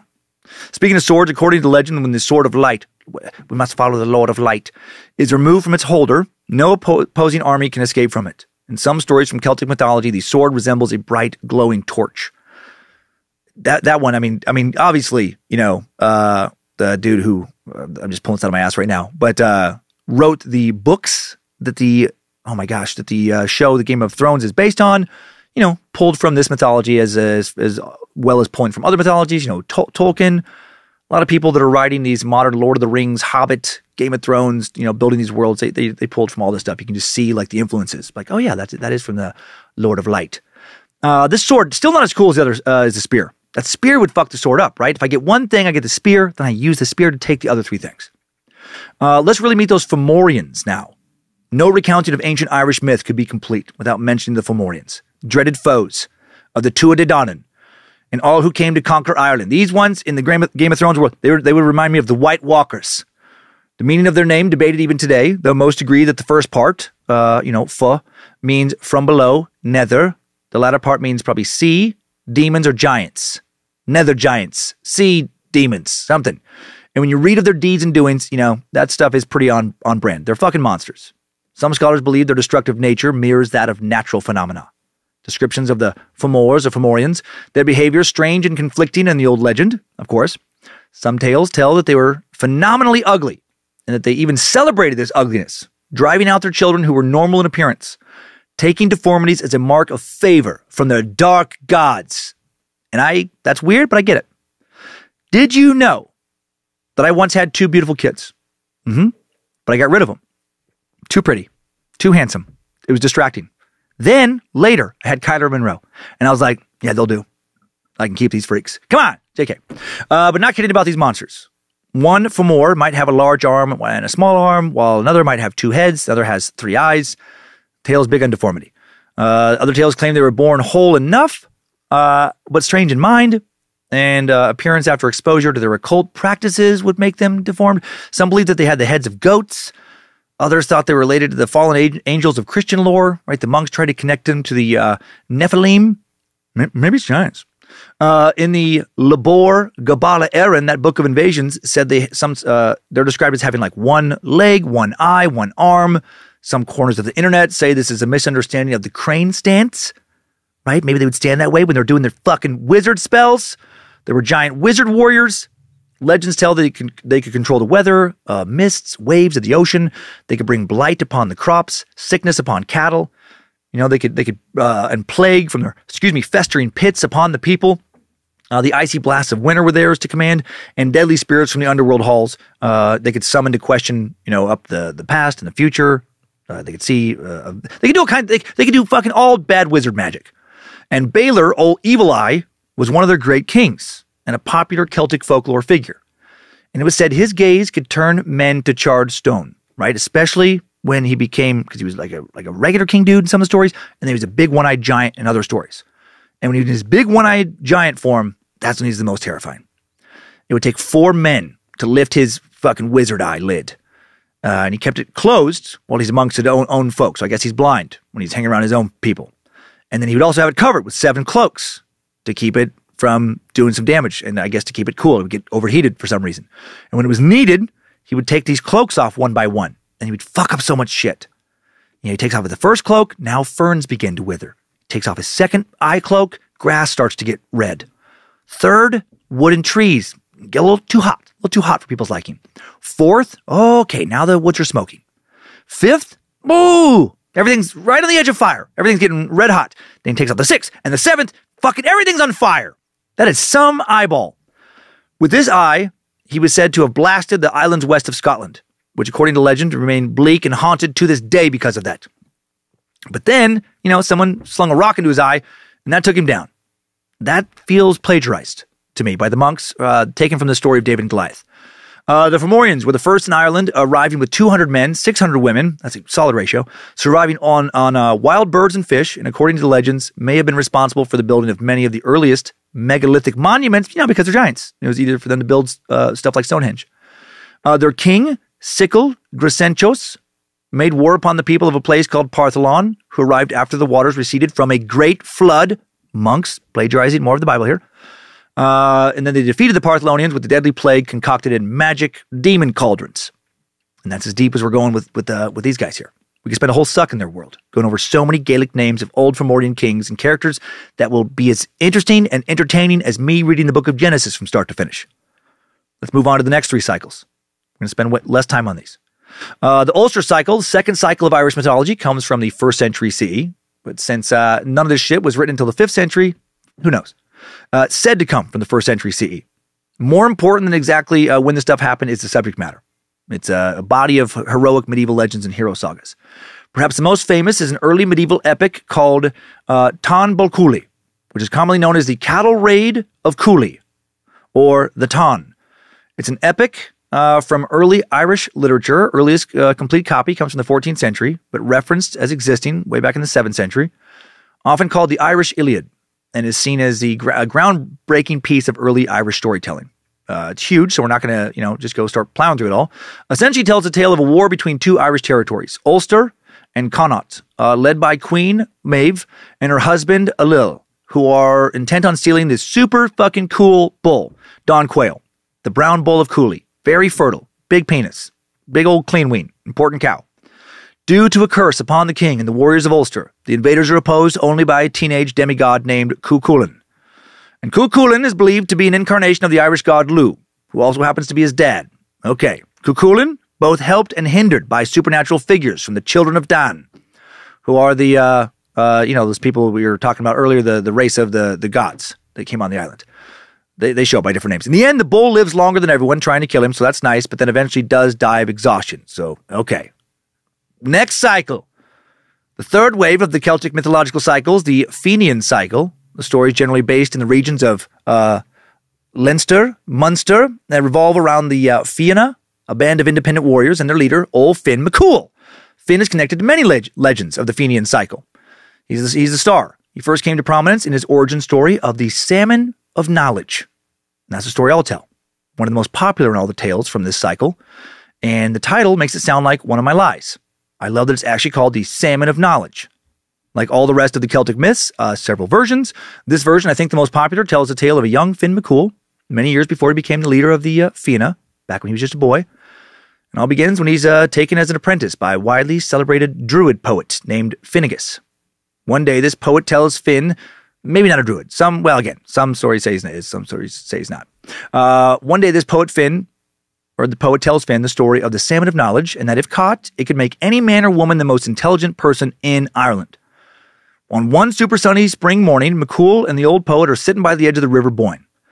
And it was while they sit there with their feet dangling over the water that Finnegas recounts the story of the Salmon of Knowledge to Finn. The story had been passed to Finnegas by an old druid. The druid had explained that there was a magic as fuck salmon that lived in the murky waters of the river. The druid believed that the salmon had devoured several nuts from a magical hazel tree that had grown near the river. Once the nuts began to digest in the fish's belly, the wisdom of the world was given to it. And that would suck. I mean, to be so smart, but still be a salmon, right? I mean, how much, is there to do to enrich your mind in the river, to entertain your brain? There's no books. Scenery doesn't change that much, Always have to fight the current, never get to eat chocolate, mostly just fucking larvae and smaller fish or something. If I have to be a salmon, I want to be so dumb. So I don't know what I'm missing. And actually, the salmon holds the key to all the wisdom, but maybe isn't that smart itself. If it were, I guess it would have never got caught in the first place. Finnegas tells Finn that the person who eats the salmon is going to gain all this knowledge. Boom! Old Finn dog wants that salmon now. The elderly poet has spent many years gauged into the river in an attempt to spot and catch the salmon of knowledge, but never went ham and just fucking dove in after that fucker. Then one day, while he and Finn are sitting by the River Boyne, he sees a glint of an eye peering up from the water below. He knows it's that special magic salmon. He dives into the water. He manages to grab it. He's a quick poet. Fuck yeah, Finnegas. Then he gives the fish to Finn, like an idiot, and asks him to cook it for him. The poet has waited for years for this moment, and is now worried, though, that Finn will betray him.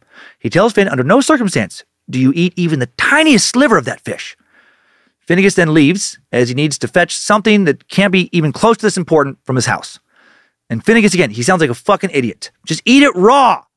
little salmonella is going to be worth it. It's a magic fish. He should have eaten it like a grizzly bear just before getting out of the water, but he didn't. He gave it to McCool.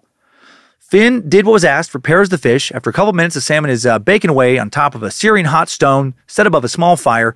Salmon has been cooking for a number of minutes when McCool decides to turn it over, right? And sure, he's properly cooking it for his poet buddy. And poet, leader. God dang it. I'm blanking on all the words today because I'm too much Gaelic in my mentor. There we go. So then he does. He turns it over, but ouchie, it's so hot. And he burns his thumb a little bit when he touches the knowledge meat. And without even thinking, he's like, oh, ouchie. And he puts the thumb in his mouth to ease the pain. And that's when he fucked up, right? Because now he got a little bit of that salmon, just the tiniest trace of meat in his mouth. And when Finnegas returns, he knows something's different. He asks McCool what happened. All is revealed. After taking a moment to mull the situation over, he's not mad for some reason. He tells Finn, all right, now you're just going to have to eat the rest, I guess, to see if it's going to, grant you the wisdom now that you've tasted it, because now I can't have it because you tainted it. Finn hurriedly devoured the fish. Nothing happens. Now they're like, what's going on?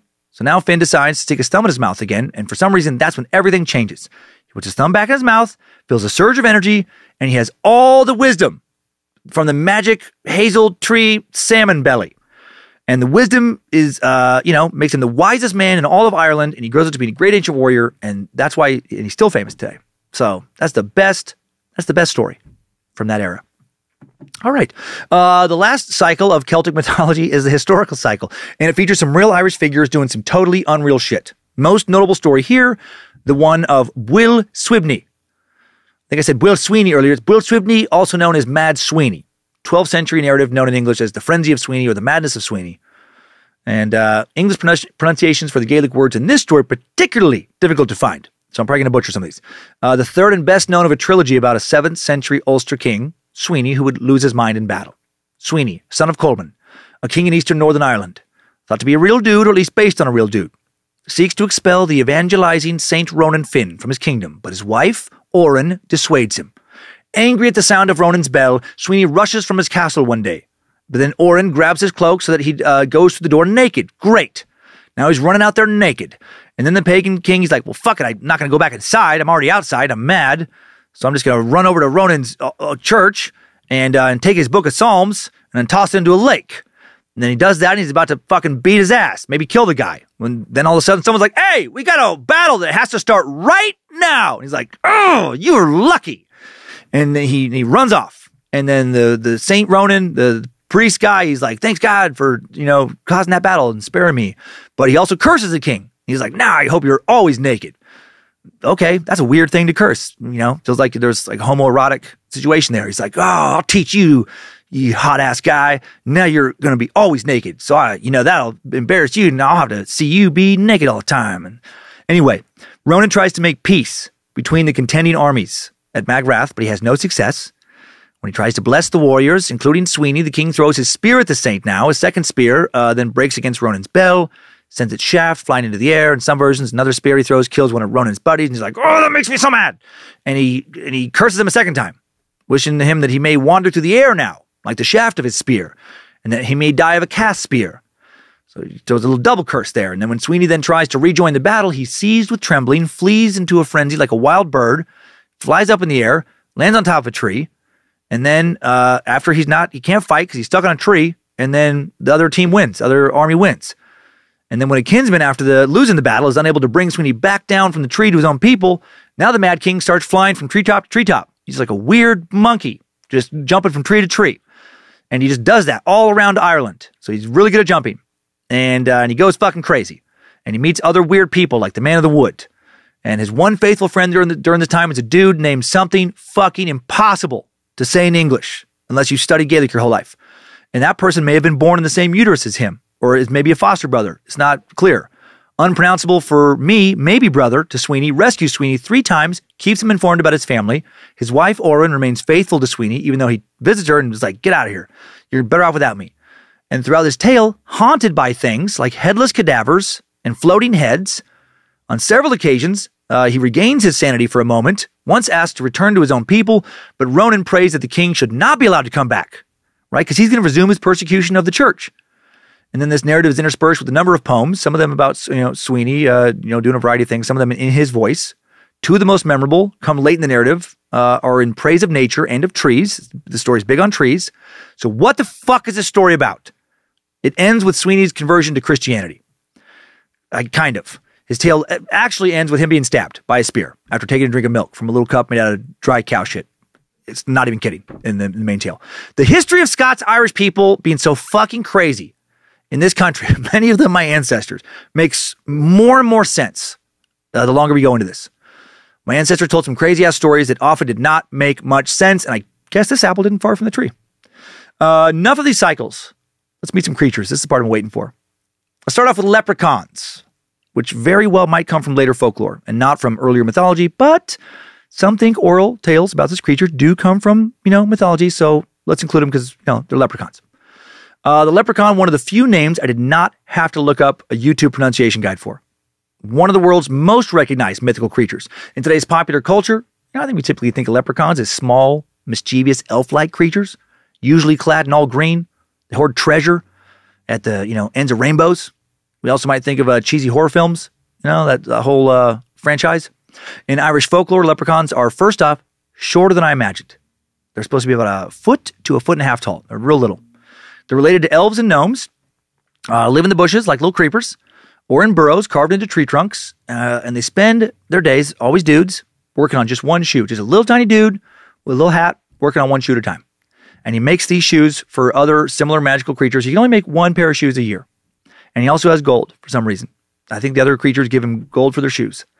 And then he hides from humans because he's so tiny, and he knows that we'll take a shit from him if we catch him. And in some stories, leprechauns are pranksters. They might grant you 3 wishes if you catch them. There's many kinds of leprechauns. One such type is a potential cousin species known as farderig. Described as having long snouts and skinny tails, these small fairies, leprechauns said to be fairies, and most Irish mythology text sources. These ones wear red coats and capes. Caps, not capes. And an Irish farderig appropriately translates to red man, and they're thought to be associated with nightmares. They can get into your head, kind of like Freddy Krueger. And these little motherfuckers delight in gruesome practical jokes. Like they'll do terrible things like steal your baby and replace your baby with a changeling. And what's a changeling? It's a physically deformed and or intellectually impaired offspring of a fairy or an elf. And what do they do with the human babies that they take? Well, they give them to the devil. So Satan will help them and other little fairy people retain magical powers. Why are fairies so evil? Well, who knows? I mean, this is an origin obviously influenced by the Catholics. Many of these legends, right? Demonized by early monks. Another form of leprechaun is a spriggan. It supposedly contains the soul of a giant in their tiny little bodies, and they're fucking pissed about it. They remember being a giant, and they don't like being small now. And some tellings are the ghosts of giants. Or some tellings are little monsters with distorted, deformed bodies made out of wood and tree leaves who used to be giants. And even when they have tiny bodies, they have giant-sized strength. And in some stories, when they're really pissed, they can hulk out and briefly return to giant size. And they are also walking curses. Bad luck on 2 legs, responsible for crumbling castles into ruins, collapsing buildings. So stay away from spriggans. They are, in all the stories, they're assholes. The puka is one of several Irish mythological creatures. Doesn't get as much attention as maybe it deserves. This mischievous little fella, said to bring either good or bad fortune, can appear in various forms and sizes, various animal forms. Puka has the power of human speech, loves to confuse and terrify people. Puka can take the shape of an old man if it believes that appearance will benefit them. It could be the form of a dog, cat, whatever. Some stories, you'll hear that this creature takes the appearance of a black horse with a wild mane, with golden eyes shining brightly. Sounds like Nimrod's horse, maybe. Other stories, you'll hear of people that claim to have encountered a puka that had taken on the form of a human with jet black hair. And if they like you, they might help you. And again, if they don't, they might ruin your life. So random, they are commonly said to entice humans to take a ride on their back, right? Especially when they're like a horse, but not necessarily just a horse. And then they give the rider a wild and terrifying journey before dropping the unlucky person back off at the place they were taken from. So if a super creepy creature starts speaking like a human, it's like, come on, hop on. Oh, come on, go for a ride. Like if a deer, it's like, get on. It's going to be so fun. Don't do it unless you're a thrill seeker. Then maybe it's going to give you the adrenaline rush you want, because that's not really a deer. That's a puka. If you're in Ireland. Now for fairies. Fairies, among the best known of the many Irish folklore creatures. Their presence seen in everything from Disney movies to video games. And the fairies are a huge part, again, of Irish folklore. And they're split into 2 categories.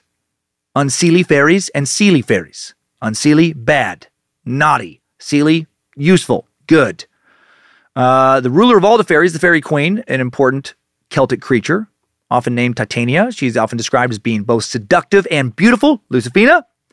And there are tons of different fairy species, some sexy, some terrifying, some creatures I would have never thought of as fairies. For some, it's a very broad category. The label of fairy has at times, applied only to specific magical creatures with human appearance, magical powers, penchant for trickery. At other times, been used to describe any magical creature. Goblins, gnomes, whatever. Puka. The Dullahan, sometimes classified as a fairy. And it takes the form of a headless rider on a black horse. And according to legend, the Dullahan, this Irish folklore fairy creature, uses a human spine as a fucking whip, which is awesome imagery. Terrible to see, in person, but pretty cool for like a story. The Dullahan can also foreshadow death. If it calls out your name, you're going to immediately drop dead. So hope that doesn't happen. Many people see this creature as the inspiration for the headless horseman myth of Sleepy Hollow that will come much later to America. Then there are banshees, also sometimes called fairies, sometimes called women of the fairies. Banshee, one of the better known, scariest of the many Irish mythological creatures / Irish monsters. Also a source of contentious disagreement, as you'll soon see in today's Idiots of the Internet. Banshee can appear in many forms. She can be an old woman with frightening eyes, pale lady in a white dress, a beautiful woman wearing a shroud. Regardless of how she looks, it's her sound that sends shivers up the spines of many. Their mournful keening or wailing, screaming, or lamentation at night believed to foretell the death of either the person who hears it or a close relative. In Ireland, banshees were believed to only warn families of pure Irish descent. Often described as being evil, demonic, typically live in the darkest part of the forest, according to many tales, or in a graveyard, where they wander amongst the dead. Thought that this legend comes from an old Irish custom of hiring mourners for the funerals of important nobles. Women would come, they would be paid to wail and grieve excessively for someone to show how important that person was, how missed they are, known as keening. I hope I can do that when I die. I hope when I die, my family hires so many keening wailers, like really over the top, like 100, so many of them, way more than the family members present, and maybe some breakdancers and a mariachi band. Just make it a weird, confusing spectacle. Possibly the scariest of all the Irish monsters is the Abertach. According to the 1875 volume, The Origin and History of Irish Names and Places, by historian Patrick Weston Joyce, the Abertach are solitary sorcerer dwarfs with the power to rise from the grave and wreak havoc as undead creatures. You heard me. They're fucking lone dwarf sorcerers. And the only way to subdue their power is to kill them with a yew-wood sword and bury them upside down. That sucks. I hope I don't see one because I don't have a yew-wood sword or know what the fuck that is or where to get it. I highly doubt there are any around here. There cannot be a big yew-wood sword market in Coeur d'Alene. In some iterations of the Abertach myth, this creature drinks the blood of its subjects. Some academics believe that this monster, others like it, inspired, Irish author Bram Stoker to create Dracula, which, in turn influenced the modern day concept of vampires. And there are so many of these Celtic creatures. The Irish have their own brand of popular demons called the Bannock, some kind of supernatural race who haunt battlefields. There's Kelpies, found mostly in Scott Gaelic folklore. They live in swamps, marshes, bogs mostly, but can appear in like any body of water. These things in early myths looked a lot like horses with dark fur, but they didn't eat apples and hay and grasses and stuff. They ate people. They would lure people to the edge of the water.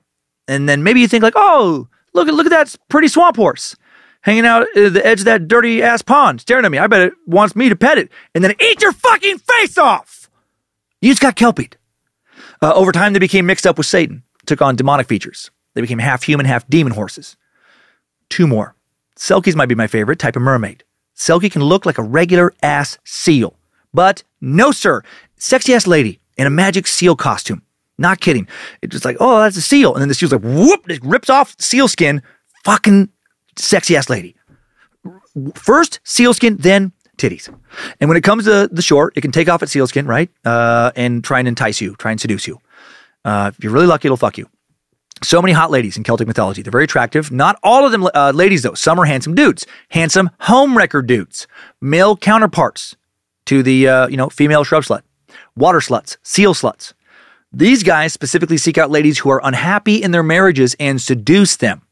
Horny ass selkies. One more. The Lananshee. Another fairy. A demon fairy. And guess what it looks like? Yes, another hot-ass lady. An exceptionally beautiful woman. And she hangs out at cemeteries trolling for dick. Not kidding. She hangs out at tombs looking for male lovers. She especially tries to seduce widowers visiting the graves of their dead wives. That's fucked up, but also you can interpret it as being pretty nice. They're grieving. They're lonely. And she fucks them. And she appears to be great in bed. She fills her lover with pleasure at the expense, though, of shortening his life. She can also literally fuck you silly. She can make you lose your mind through her seductive dark magic. These are just a few of the many, cryptid-ish creatures running, swimming, flying, crawling, digging, fucking around on Ireland. How many other Celtic creatures were lost to history, especially on mainland Europe? Before moving on to the last little bit of the suck where we wrap things up, let's return to a segment we have not done in a long, long time. I was watching so many YouTube videos this week, and the comments were killing me. Like with so much of Celtic mythology, the origins of the stories of these creatures, it's unknown. Their descriptions shift a bit from telling to telling. So to think you know exactly what these things are is absurd. You do not.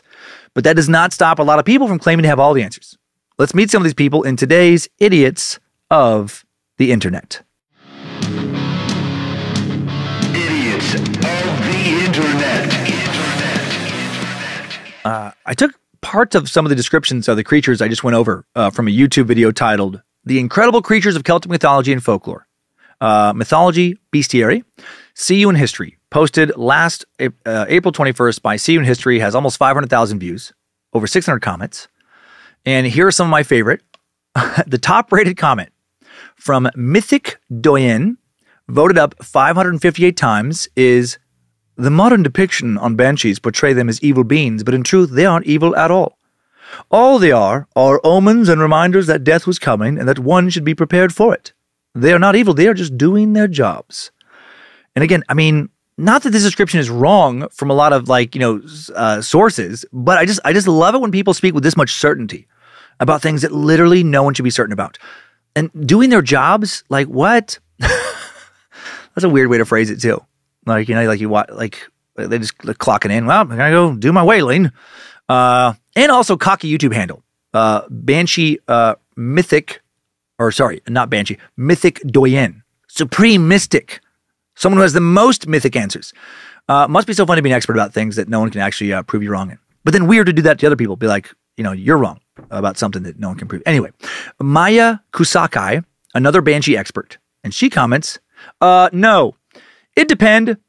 A banshee that had a good relationship with her family is a banshee that look after her family after death. But dark banshee, who in life hated their family, they become monstrous, banshee, and hunt their family, cursing them after death. It depends about how their relationship was with their family in life. Okay, cool. Maybe you and Mythic Doyen can go interview some banshees for an upcoming book or something. This personality drives me crazy. User Apateth, Lord of Light, is taking this video I gotta say his name right. Apateth. I'm pretty sure it's made up. I tried to find a real basis and it just kept coming. I kept finding more of his content. Apateth, Lord of Light, very serious. They post, don't forget what is called evil to one or many could have been a victim to them or their allegiances, and they refuse to allow them to rest by sending their images as spirits to those they want to control. It could be to hide the disgusting things they had done to them, and they need others to attack them or curse them or act like they're afraid of them. Go after the conscious energy of the individual sending the images, and you will find who the real culprit is. How do you do this? Twitches and stabs through the spirit. Others will try to escape by any means. Fucking what are you talking about? You just go after the conscious energy of the individuals. You just got to stab through their spirit. I feel like the FBI might need to monitor this motherfucker. I feel like there's a decent chance that there's either a body in Apateth, Lord of Light's apartment, or they have, written out plans to someday hopefully have a body in their apartment. And I feel like there's a good chance they're an incel. Hey, do you know Ron, speaking of incels, do you know Ron of Queensgrove? If you do, tell him to stop being such a smug, cocky weirdo. He posts, there is some truth here. I like that. We could work on our pronunciation, though, not pronunciation. That's not a word that no one said it was in this comment thread. I.e., Lananshi. That's how my Irish friends say it. Make it so. He actually writes that, as it says, make it so. Secondly, these artworks are beautiful and all, but way too much clothing on these fae folk. Remember, they do not conform to Christian convention. I can fix that too. What? That's what Photoshop is for. I don't like this is a weird like insult job offer. Please let me help you make your content so much better. It's not what it needs to be. I just can't stand this personality. Just the attitude. Make it so. Because I checked out his channel. He's a content creator. Ron is. And he has 59 subscribers. One of his videos has a thumbnail that says "best friend that you never had," and it's a picture of him, and then it says "that is me." Another says, "is this the sexiest man alive?" And it's just a different picture of Ron. I don't think anybody needs Ron's help. I think Ron needs a lot of other people's help. Broderick Elliott also is a dick, writing sloppy research if you're calling the Banshee evil. At worst, they're neutral. And are corny pop art images really the best you can do? The images are awesome. He's the only person in the thread who complained. And I actually did look through every single comment. Really cool creature illustrations. Broderick also makes quite a few videos, and he has 8 subscribers and no images to go along with any of them. Broderick, take it down a notch. Focus more on your content, not on other people's content. And again, no one knows everything for sure about the legend of the Banshee. User Central Point cracks me up in this comment thread posting, "You forgot the internet troll who lives in his mother's dark basement, leaving nasty online comments and forever be rejected and will be forever rejected by women." I know it's not like a new joke, but in the thread, in the context of the thread, I liked it. And then one more, just because it's so insane, has nothing to do with Celtic mythology. User Out of Service writes, "Can you do a video on the Antichrist and the Mark of the Beast economic collapse? As foretold, this is not a time to turn to fables." Okay. Weird to feel the need to write that.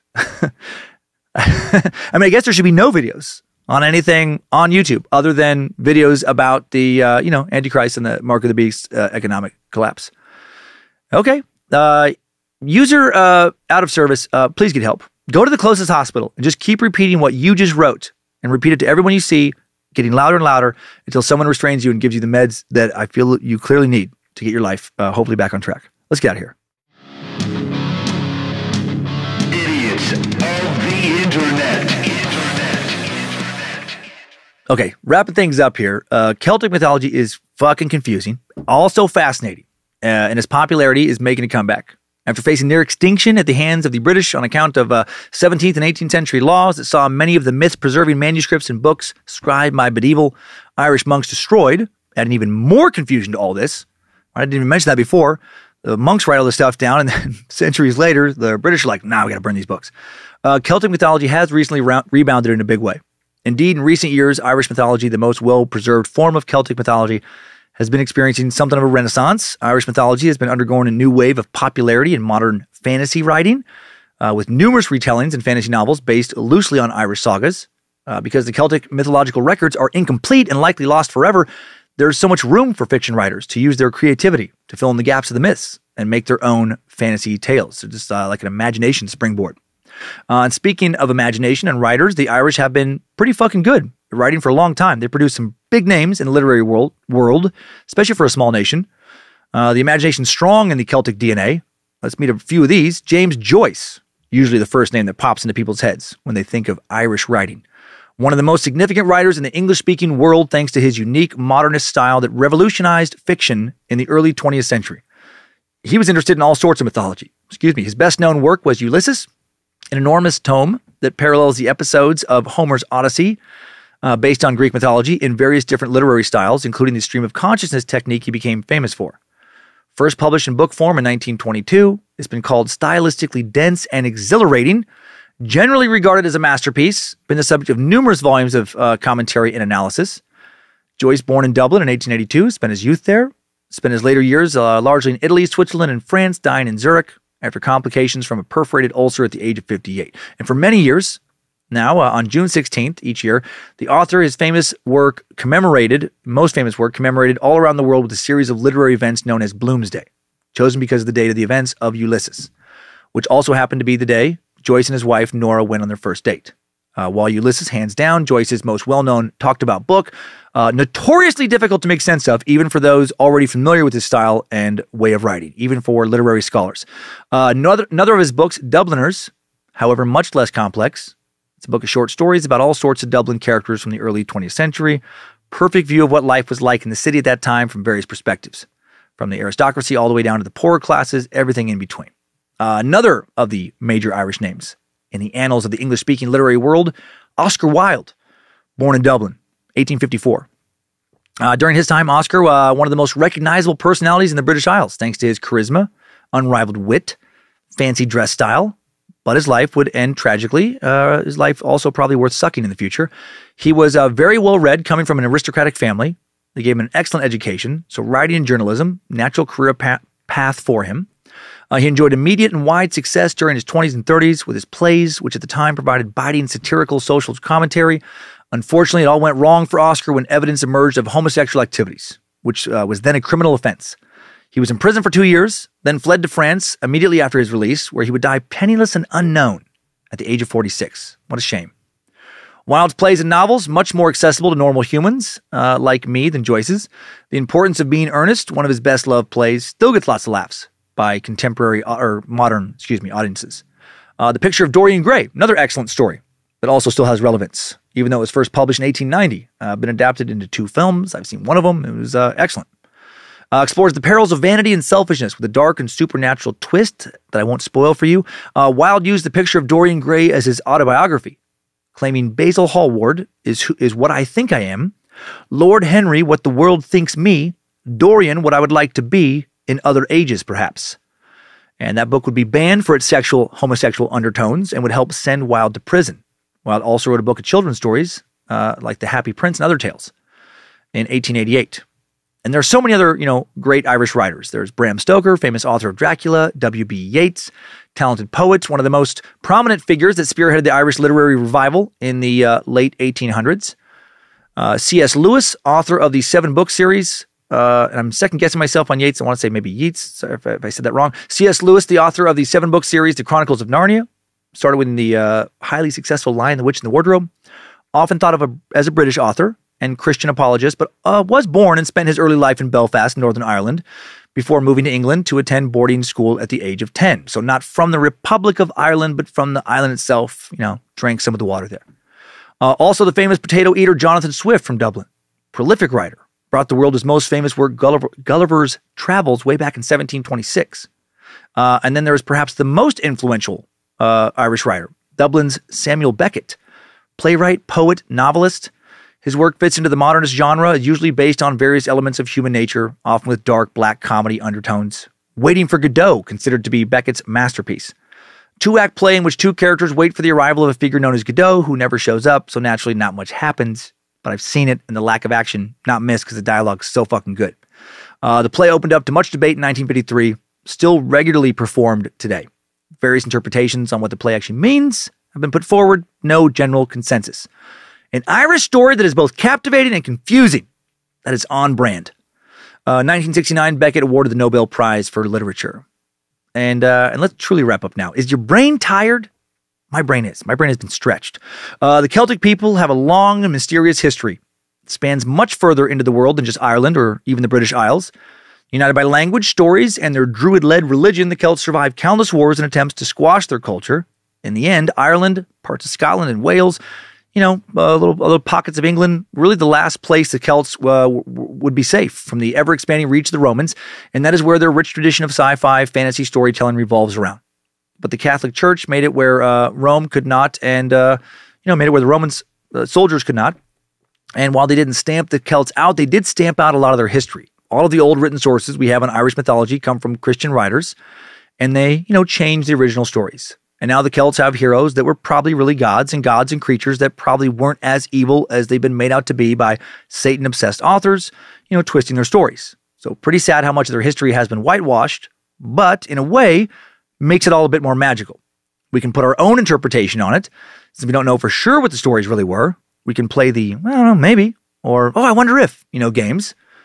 It reminds me randomly of songs, or this all reminds me randomly of songs I wrote and played in a band when I was in college. We were supposed to record all of our stuff when we graduated, but we never did, and I'm so glad. I was sad about it then, but so glad now.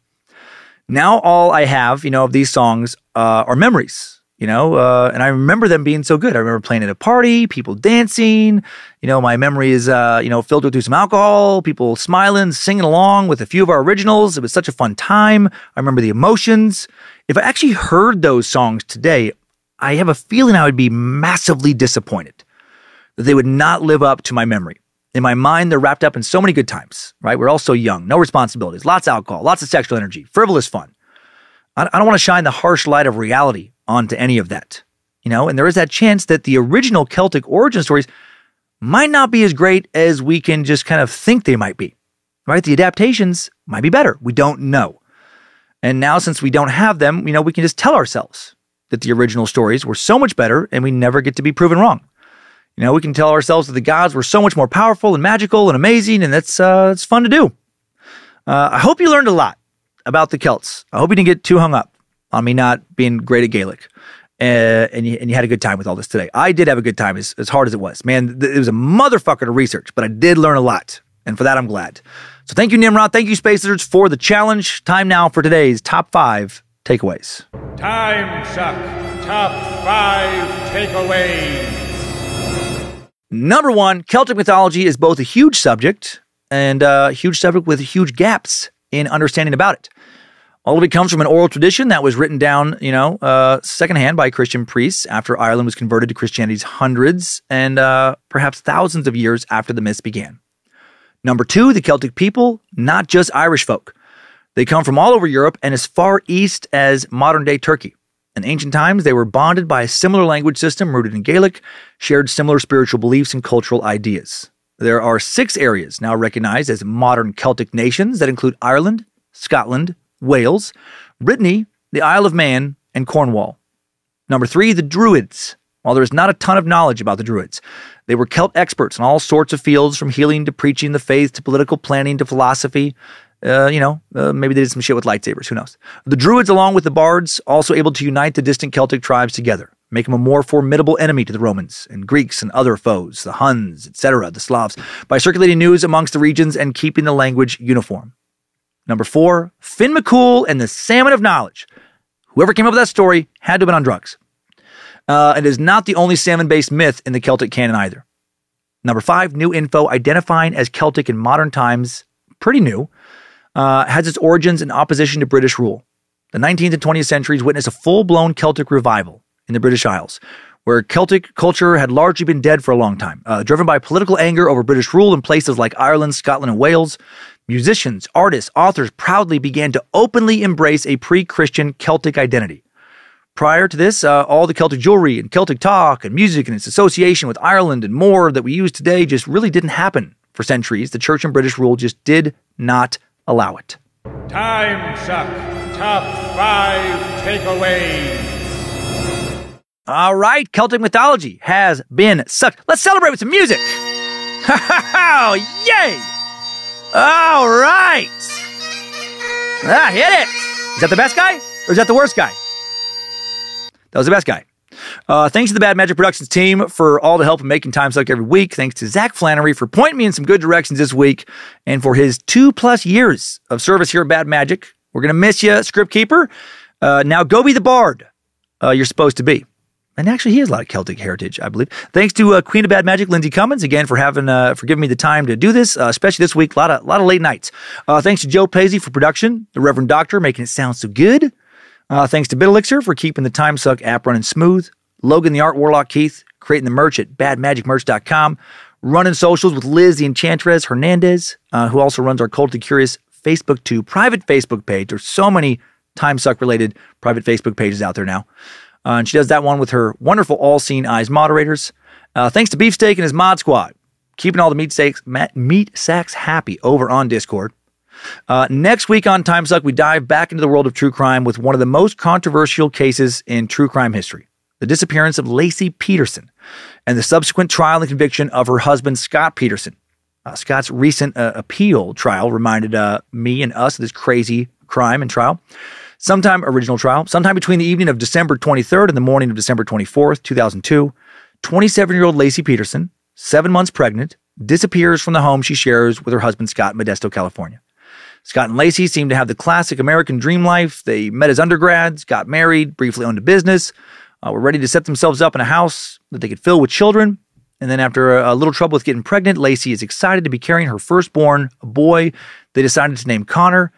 But, this idealized image comes crashing down in the weeks after her disappearance when news outlets discovered that Scott was having an ongoing affair with a massage therapist named Amber Frey, who believed that Scott was unmarried and that he didn't want children. That, coupled with Scott's so-called weird behavior during the course of the investigation and his lack of an alibi for the time when Lacey went missing, led to him becoming the primary suspect in Lacey's disappearance. Later, when her body is discovered, months later, on a marshy shore, becomes the number one suspect for her murder. In the ensuing trial, Scott will be sentenced to death as news outlets run coverage of his trial. People like Nancy Grace seek to make him public enemy number one. But did Scott deserve it? Does being an asshole or not behaving how people expect you to behave mean that you're guilty of murder? How did the media make this tragic story into a marketable spectacle? So all of this and more in next week's Timesuck. It'll, be a suck akin to Jodi Arias and the Menendez brothers. And now let's head on over to this week's Timesucker updates. Get your Timesucker updates. Starting off this week's updates with something light and funny. Scared sucker Austin Kurtz fell for one of my tricks last week. My trichomoniasis, fake symptom bullshit.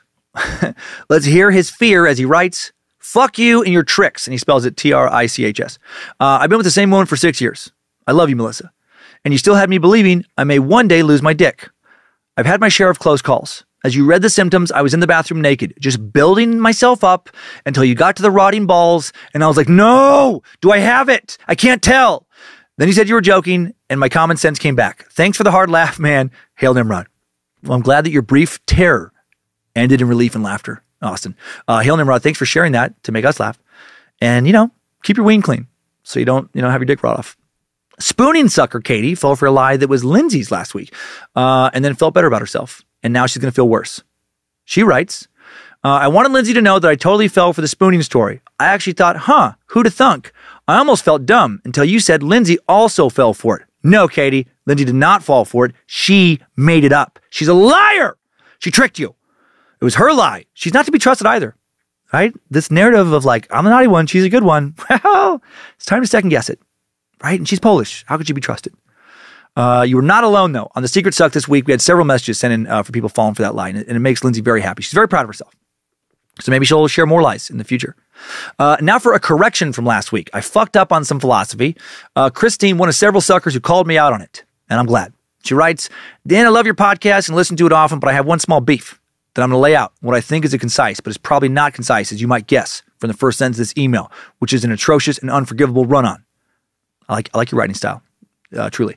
Sometimes when you get fired up about stuff, which is great and fun to listen to, you can occasionally take things out of context and don't really give them a fair shake. Agreed. No disagreement here, Christine. In your most recent episode on Oneida, you briefly mentioned Sir Thomas More. You took one sentence out of one passage from a man who wrote literally dozens of works, treatises during his lifetime, acted as if you had dismantled this man's entire philosophy by reading one sentence and giving counterexamples to a straw man argument that you had built up in front of you. Let me play some bagpipe to distract from being guilty as charged. I would like to offer just one possible alternative interpretation, citing just a few more moments from the same work, Utopia, for you to consider. When More states every man has a right to everything, he is not remarking that everybody in Utopia can take whatever they like from whatever they like. He is not saying every man has a right to every house or piece of food or person in proper context. He is instead referring to necessities. In fact, he follows immediately with, they all know that if care is taken to keep the public stores full, no private man can want anything. For among them there is no unequal distribution, so that no man is poor, none in necessity, and though no man has anything, yet they are all rich. Essentially, every man has a right to every essential thing. Food, shelter, community, justice. Yeah, I'm seeing this now. Every man has a right to not starve to death, to not be homeless, to not be so on the margins that he's poor while another man is inconceivably rich.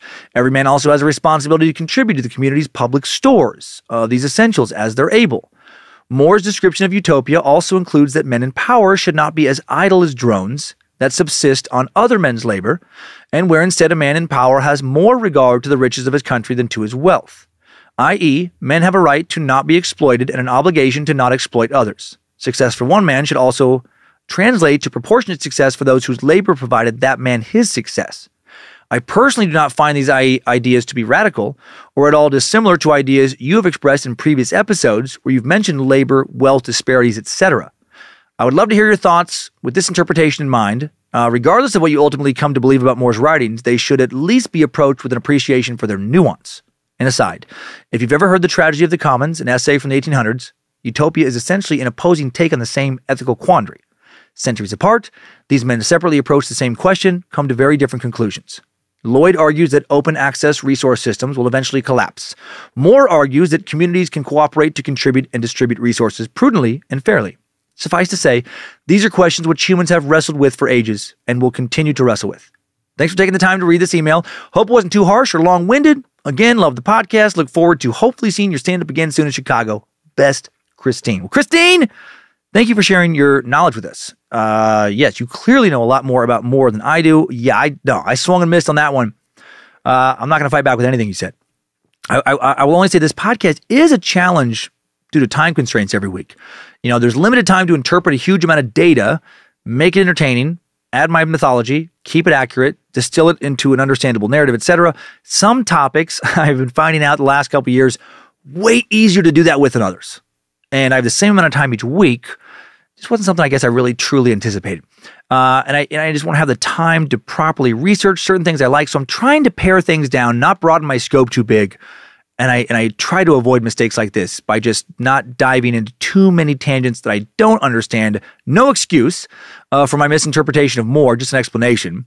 I did not research that quote further because I did think at the time I understood it, but I was wrong. I was so focused on John Humphrey Noyes, I rushed through some of the philosophy he built his community on, and I should have not done that. So I thank you for the reminder.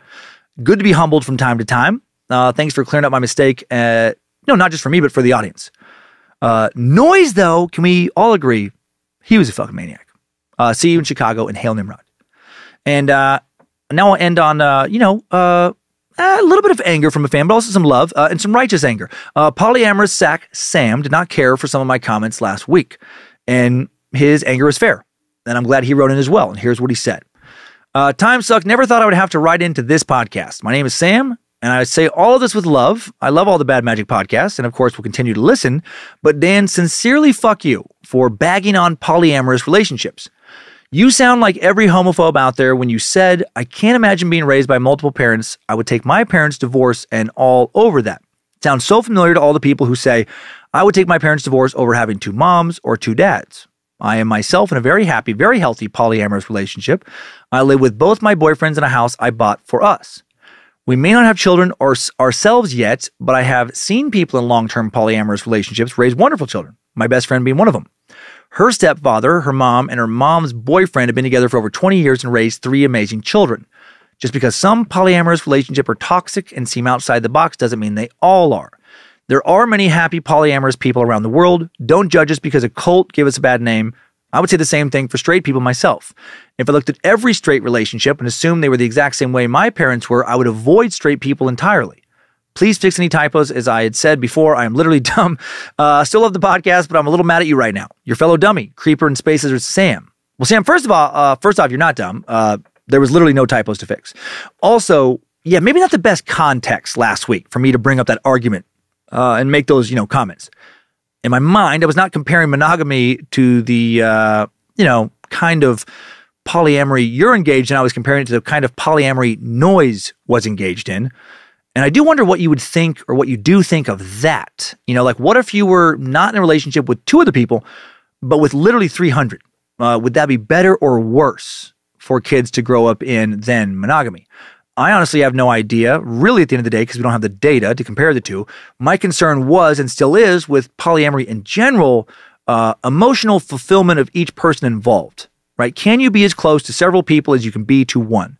Can you keep things equal? Can everyone love each other equally so that no one feels left out? For me, personal relationships are more of a struggle and require more work, where I have a hell of a time trying to figure out one person, and I work at it. And if I had 2 people with different emotional needs, for me would be overwhelming. So I definitely could be doing some projecting there. You apparently handle it just fine. I would just always be worried or jealous or insecure. Is the other person being left out? Am I being left out? This person happier with me? Am I happier with this person, that person? So what I can handle, though, yeah, not necessarily what you can handle. And for the record, I hope you did hear how I phrased that entirely, where I said, personally, I'm glad I was raised in a monogamous household, divorce and all, as opposed to the polyamorous shit show that was the Oneida community. So I think some of what you felt was pulled a little out of context. That's according to my notes. I thought I stayed on script there. Maybe when I was recording it, I didn't phrase it how I had it written. So yeah, so I was not trying to compare monogamy to all forms of polyamory. Sorry, I did not make that more clear. I will have Lucifina spank me for it later. Love you, Sam, and let's get out of here. Thanks, time suckers. I needed that. We all did. Thanks again for listening to another Bad Magic Productions podcast, Meat Sacks. Keep an eye out for fairies this week. Not all of them seem friendly. But if you do see one in the cemetery, well, you should probably try and fuck it. Sounds like it might be worth the risk of insanity and death. And also, keep on sucking.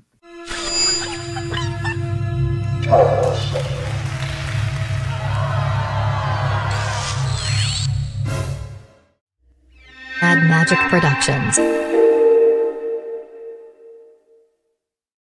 Hey, Joe, you should come in. I want to play a game with you. Okay. Let's play a game. It's called Best or Worst Bagpipe. Okay. So don't look. Okay. Don't look. I'm gonna get my ears out from my beanie. Okay. Don't look. Don't Oh, peek. don't look. Don't Jesus. peek. Okay. Okay. Best or worst?